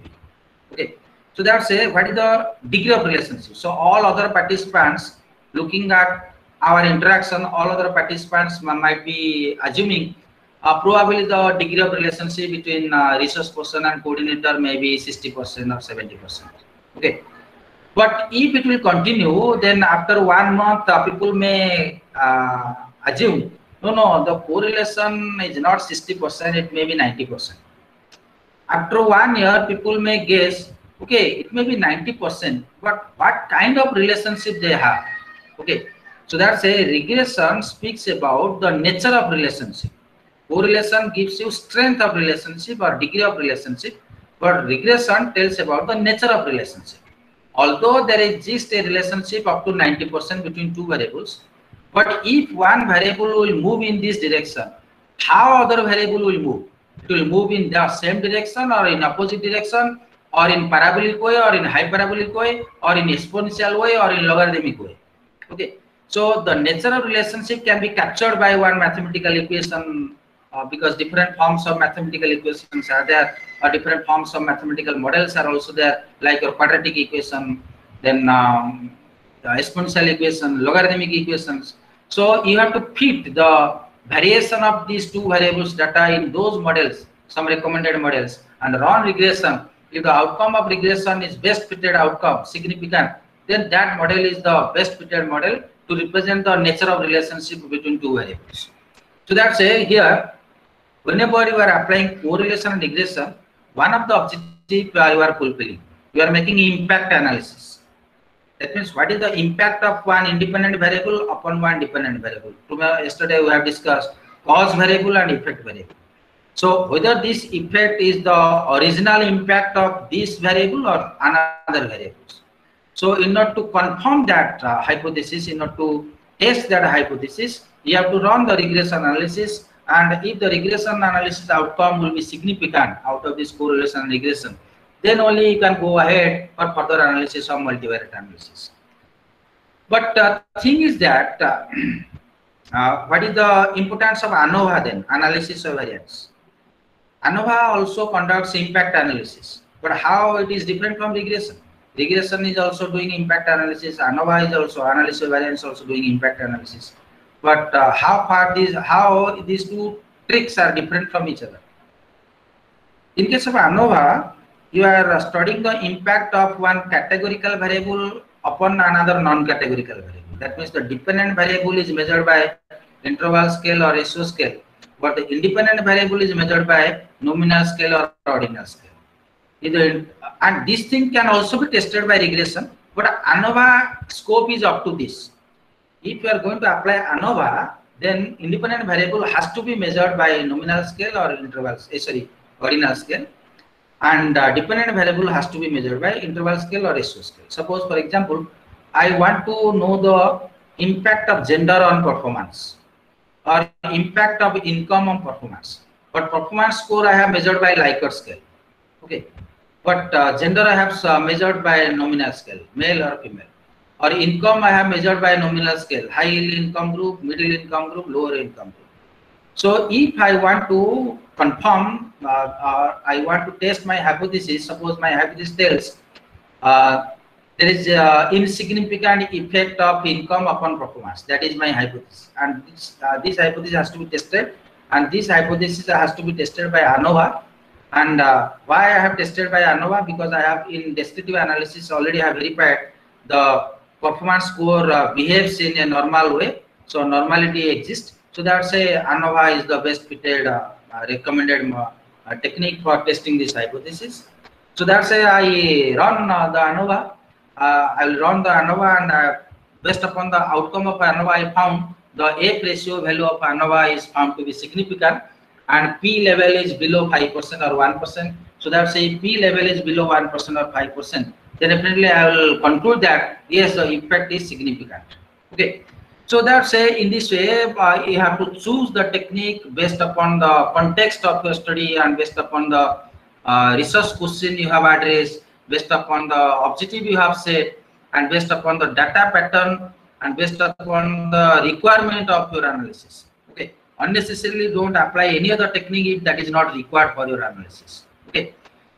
Then for model building purpose, or mostly for model building purpose, you are conducting some multivariate analysis first. First, you have to conduct some multiple regression analysis, or cluster analysis, factor analysis, conjoint analysis, multi-dimensional scaling analysis.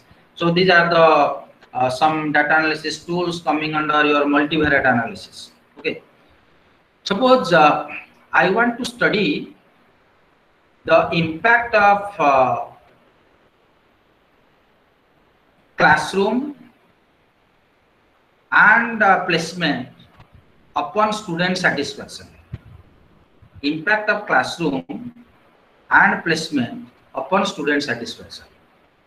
Classroom is a latent variable, suppose, because directly I have not asked any question about classroom, and placement also directly I have not asked any question to the student about placement. Okay. And student satisfaction also directly I have not measured any student satisfaction. Indirectly I have asked some question. Indirectly means I have asked 10 questions related to classroom. I have asked another 10 questions related to placement, and I have asked another 15 questions related to satisfaction of students. So that's these three variables have become now latent variable or construct or factor. So whether these three factors are a valid factor based upon my asked questions or not, that I have to conduct some validity test through confirmatory factor analysis, as I have told.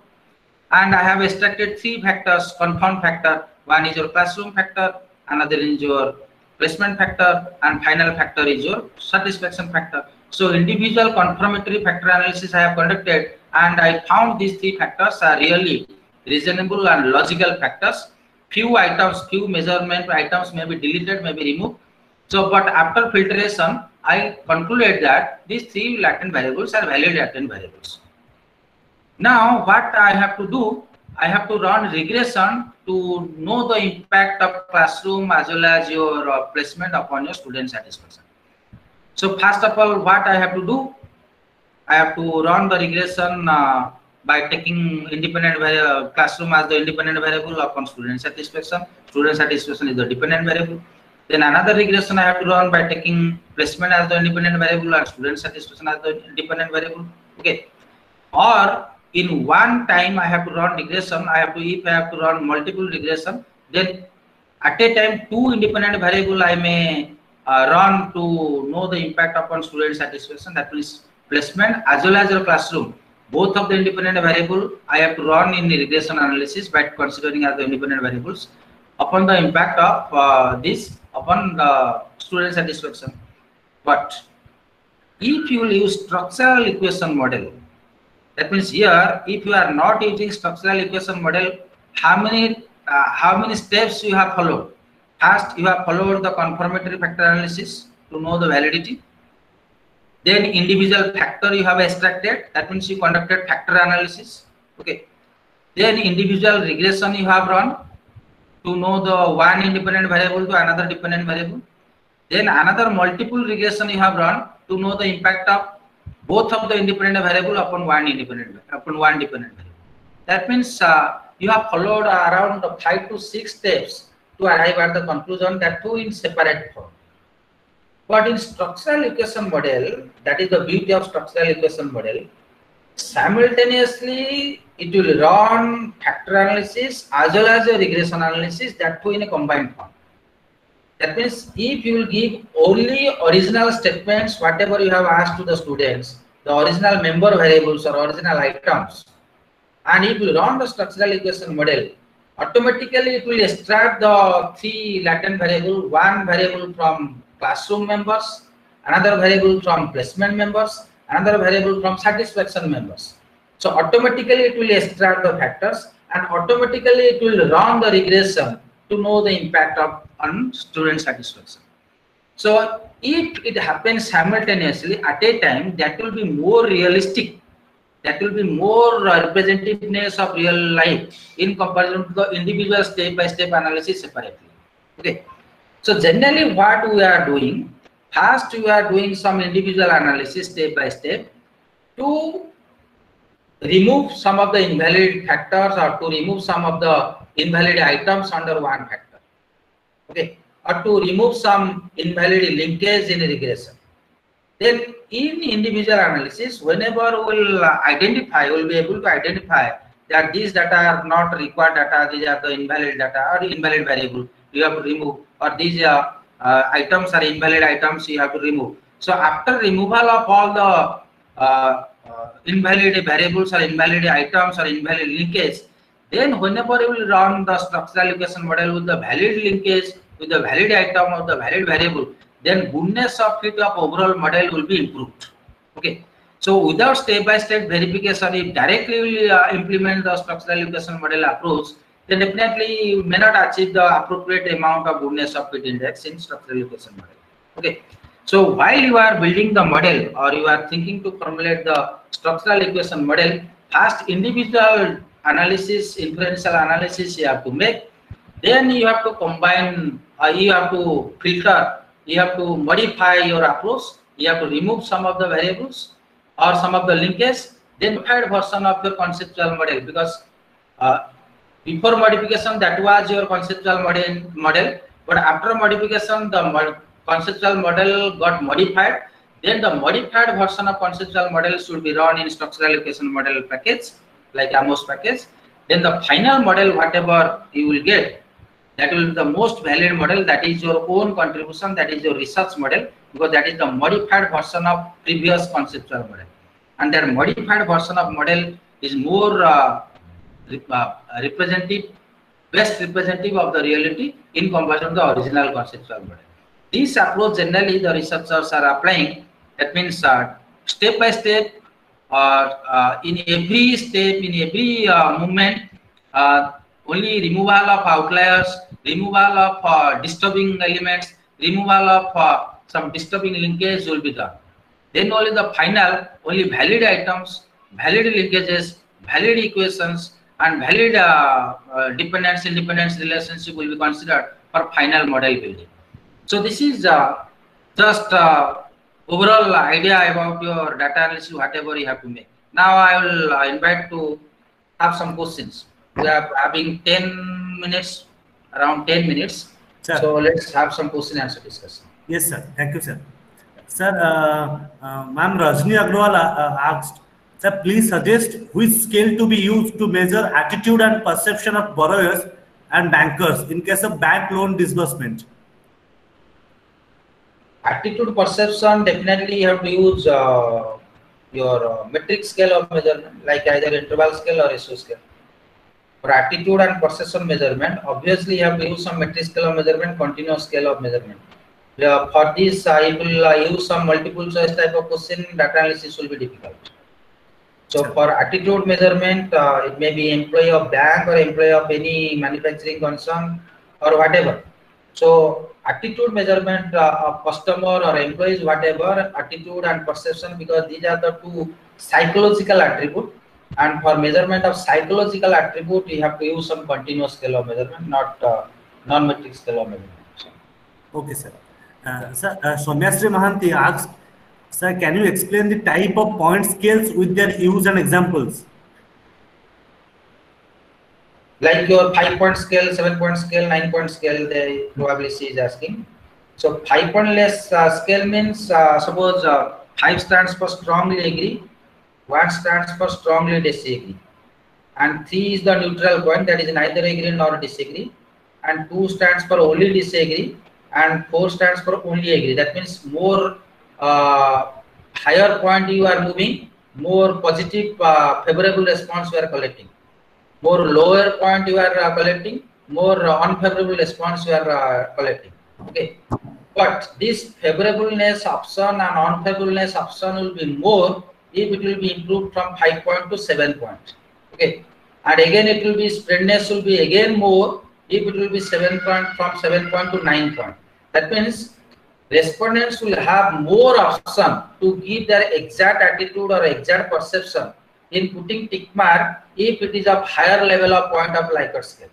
If it is, suppose you compare 5-point Likert scale to 9-point Likert scale, people will feel more comfortable in giving response in 9-point Likert scale because there will be have more options of favorableness or unfavorableness. Okay, so whether it is related to employee satisfaction or customer satisfaction or customer attitude or employee attitude, but to conduct this psychological type or to collect the psychological response related to psychological attribute, as far as possible, you have to give more number of option in Likert scale, and more number of option of Likert scale you are giving means more points you are adding. So this is my suggestion. That's a most of the MPhil PhD scholar were recommending either 7-point Likert scale or in worst case, in best case it is 9-point Likert scale. 11-point Likert scale generally the typical research organization they are using. Generally academic research we are using maximum either 7-point or 9-point. 5-point only PG students in dissertation or summer project they are using. Okay, sir. Thank you, sir. Sir, Muhammad Hassan sir asks, if the Cronbach alpha is less than 50, then what is the solution? Less than 50 means no way you have to accept. If it is less than 80 but above than 70, then it is acceptable. But less than 50 means there is a huge lack in internal consistency. So solution means there is only one solution. You have to revisit the database and you have to remove some of the outliers. After removal of outliers, again you run Cronbach alpha, it may be improved from 50 to 60%. Again you revisit and again you remove the outliers. And if after in the removal process, you may tell, sir, almost all the data are being removed out of my total database, then definitely you have to collect more data. Suppose your target sample size is 200 and you have collected 400 data, and during your to achieve your Cronbach alpha score above 70%, and you have removed around 300 records, only 100 record remain. So again you recollect data another 400 because there is no other option. Okay. Sir, one question asked by Priya Chaudhary ma'am. Sir, can you please explain which measurement scale should be used for employer branding in educational institutions? Employer branding for educational institution. Sir, which scale? Yeah, which scale means definitely your some recommended instruments are also there in. People download some of the brand value questionnaires or brand equity questionnaire.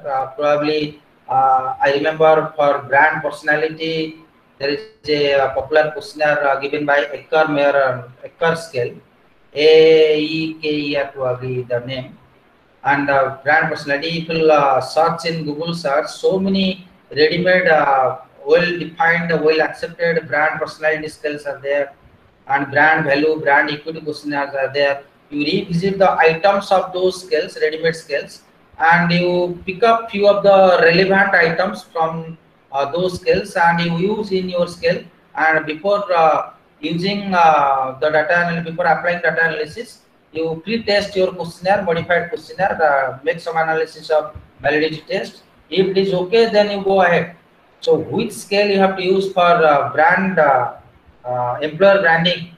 There is no such particular recommended scale. So many, several type of recommended scales are available. It only you have to go through their scale items, and in your present context, in your employee setup, organizational setup, in your organizational cultural setup, you internalize which item is best fitted for your context. So there is no such formula or rule of thumb that for this scale, for that another scale. So many several. Suppose for measurement of service quality, I'm not saying only subcal instrument. So many other instruments are also there. It depends upon, you have to borrow the items from different recommended scale, and you check whether these borrowed items are best fitted items in your present context or not. So that is the process. Sir, thank you, sir. Sir, one question asked by Dr. Pallavi Moon. Sir, is it always required to go for VIF to check the multi-collinearity while applying multiple regression tests? Obviously, because in the SPSS software, that option is available while you are running regression, and test of multi-collinearity is also required because it will capture some of the statistical error you are making. Because if there is a strong correlation among the independent variables, then adjusted R-square value will be more, and which has no meaning. So if the variance explained by the independent variable or dependent variable is erratic because of existence of high level of multipolarity, then there is no meaning to have that type of statistical outcome. So better you have to conduct VIF to check the multipolarity in regression. Thank you, sir. Sir, Sir, I have one question. Sir, Yes. how to calculate by MCMC method to parameter estimation by using given data? Sir, give any idea from where I can actually this from parameter estimation, or give any other process to give the parameter estimation? To idea about parameter estimation about what? Parameter estimation of a given data, but population data, or given data about infection or any other type of data.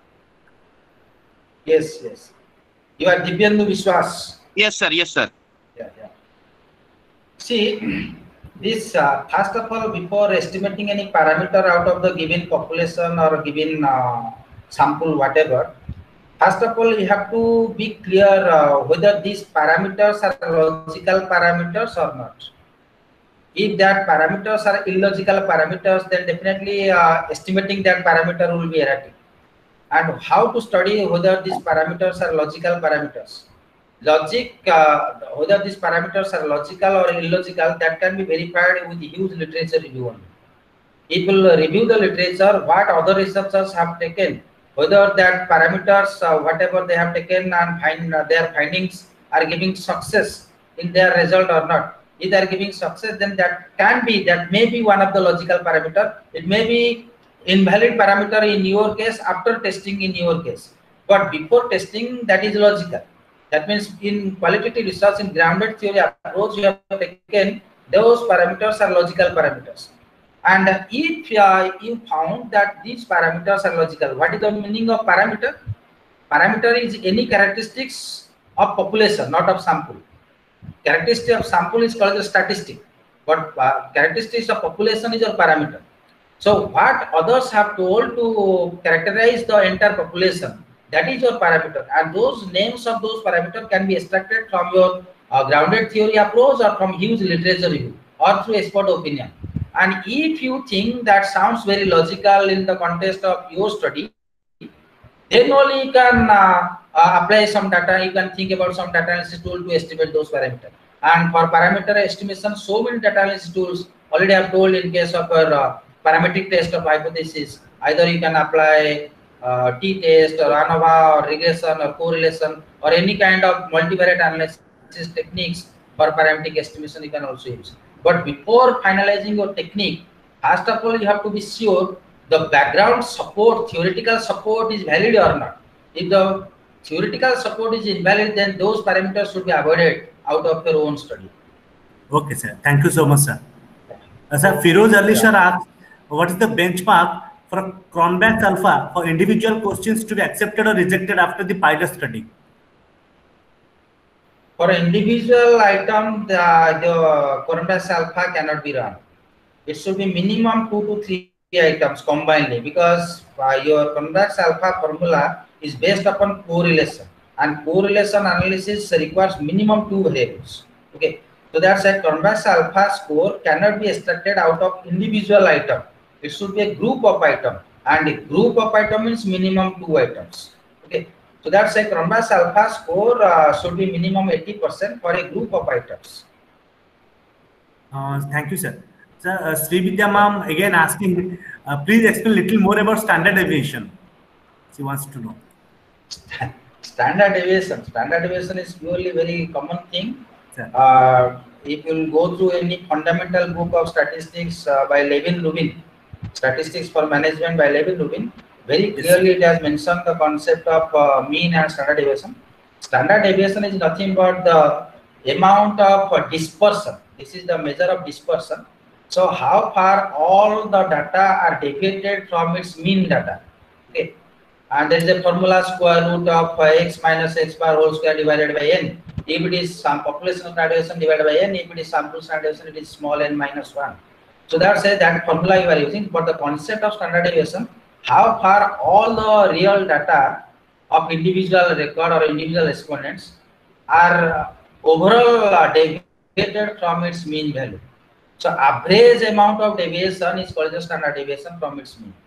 So if the standard deviation will be more, then definitely your data are highly dispersed data, then definitely internal consistency are less if standard deviation value is more.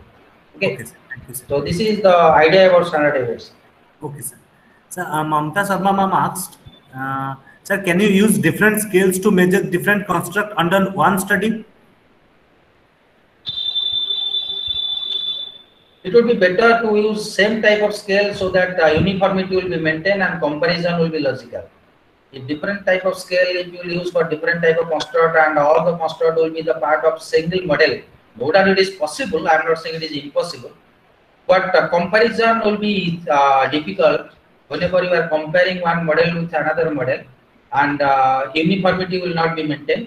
So it will be better to use same type of scale for one model, another type of scale for another model. Maintenance of uniformity should be maintained. Okay, sir. Thank you, sir. Sir, Gayatri Padhi ma'am asked, sir, whether it is possible to do factor analysis if the data is non-normal, or it should be converted to normal data and then proceed? See, theory says for non-normal data, factor analysis should not be applied. Because factor analysis is a kind of multivariate technique which is backed with the assumption that all the data are normal. Okay. And if you are getting non-normal data, try to improve, try to convert the non-normal data to normal data. And after getting normal data, you run to factor analysis. But at any cost, if you are not finding any normality of the database, then forget about factor analysis, think about any other type of non-parametric tests. Okay, sir. Thank you, sir. Sir, Sri Vidya ma'am asks, sir, can you have a sheet to keep it handy with regards to the tools of analysis, parametric or non-parametric test, and the level of significance to accept or reject the hypothesis? The first sentence, what you do? Sir, can you have a sheet to keep it handy with regards to, means he is asking about parametric, non-parametric, and the level of significance. The ready-made sheet he is asking.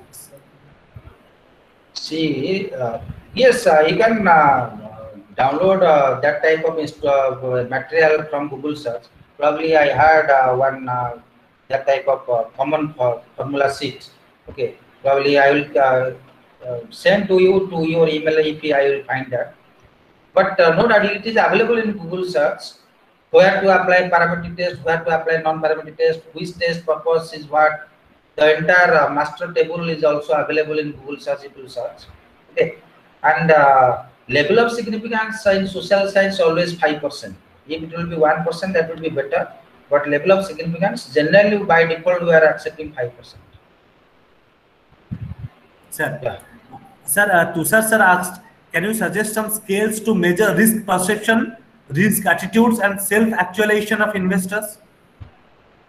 For risk perception, risk aptitude, and self-actualization, in behavioral finance, lots of ready-made instruments are available.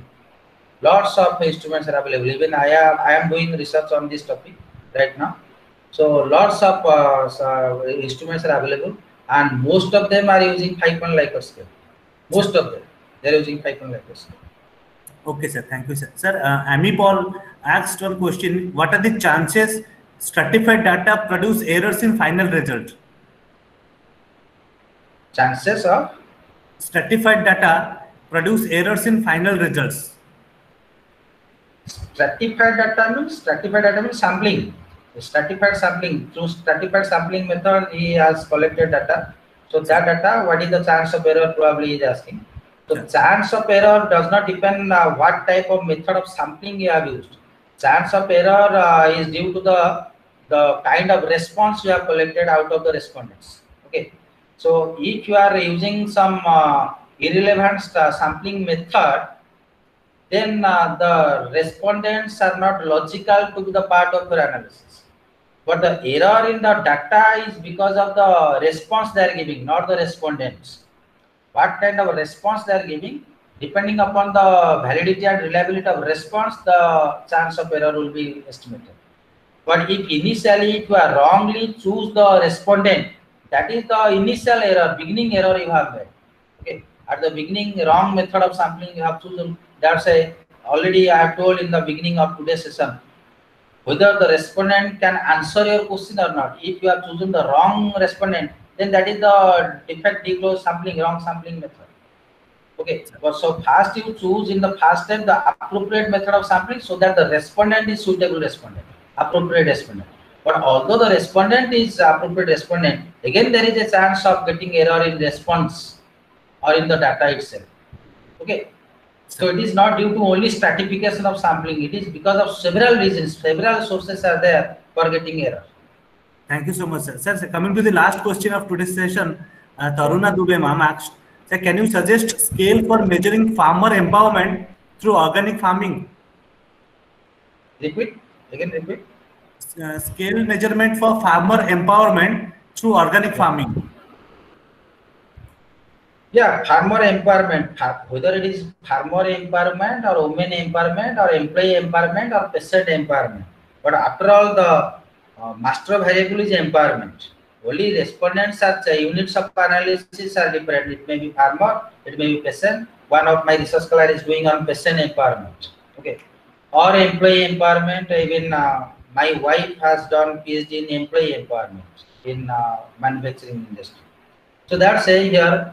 The major focus is on empowerment. Okay, so many scales are available, ready-made scales are available in empowerment, and all the scales are continuous scale type or interval scale type, all the items. Okay, but generally for farmer empowerment, since most of the farmers are uneducated, they lack the knowledge about this, whether strongly agree or disagree or whatever the reason. So physically you have to go to them and physically you have to ask by converting this Likert scale form to their approach in Odia language. You have to ask of your own. Then you may apply some different trick to collect the data, and that data you have to convert or you have to reorient to Likert scale form, because directly you cannot distribute the questionnaire in Likert scale form to farmer, because they don't know what it is Likert scale, what is strongly disagree. So informally you ask the question, collect some response, then that response you fit in Likert scale form of your own. Sir, the last one, sir, our participants are asking, can you please suggest some books for SPSS, MOS and ACM practical learning? Lots of e-books are available. There is no single book. Lots of e-books are available for beginners in SPSS and MOS.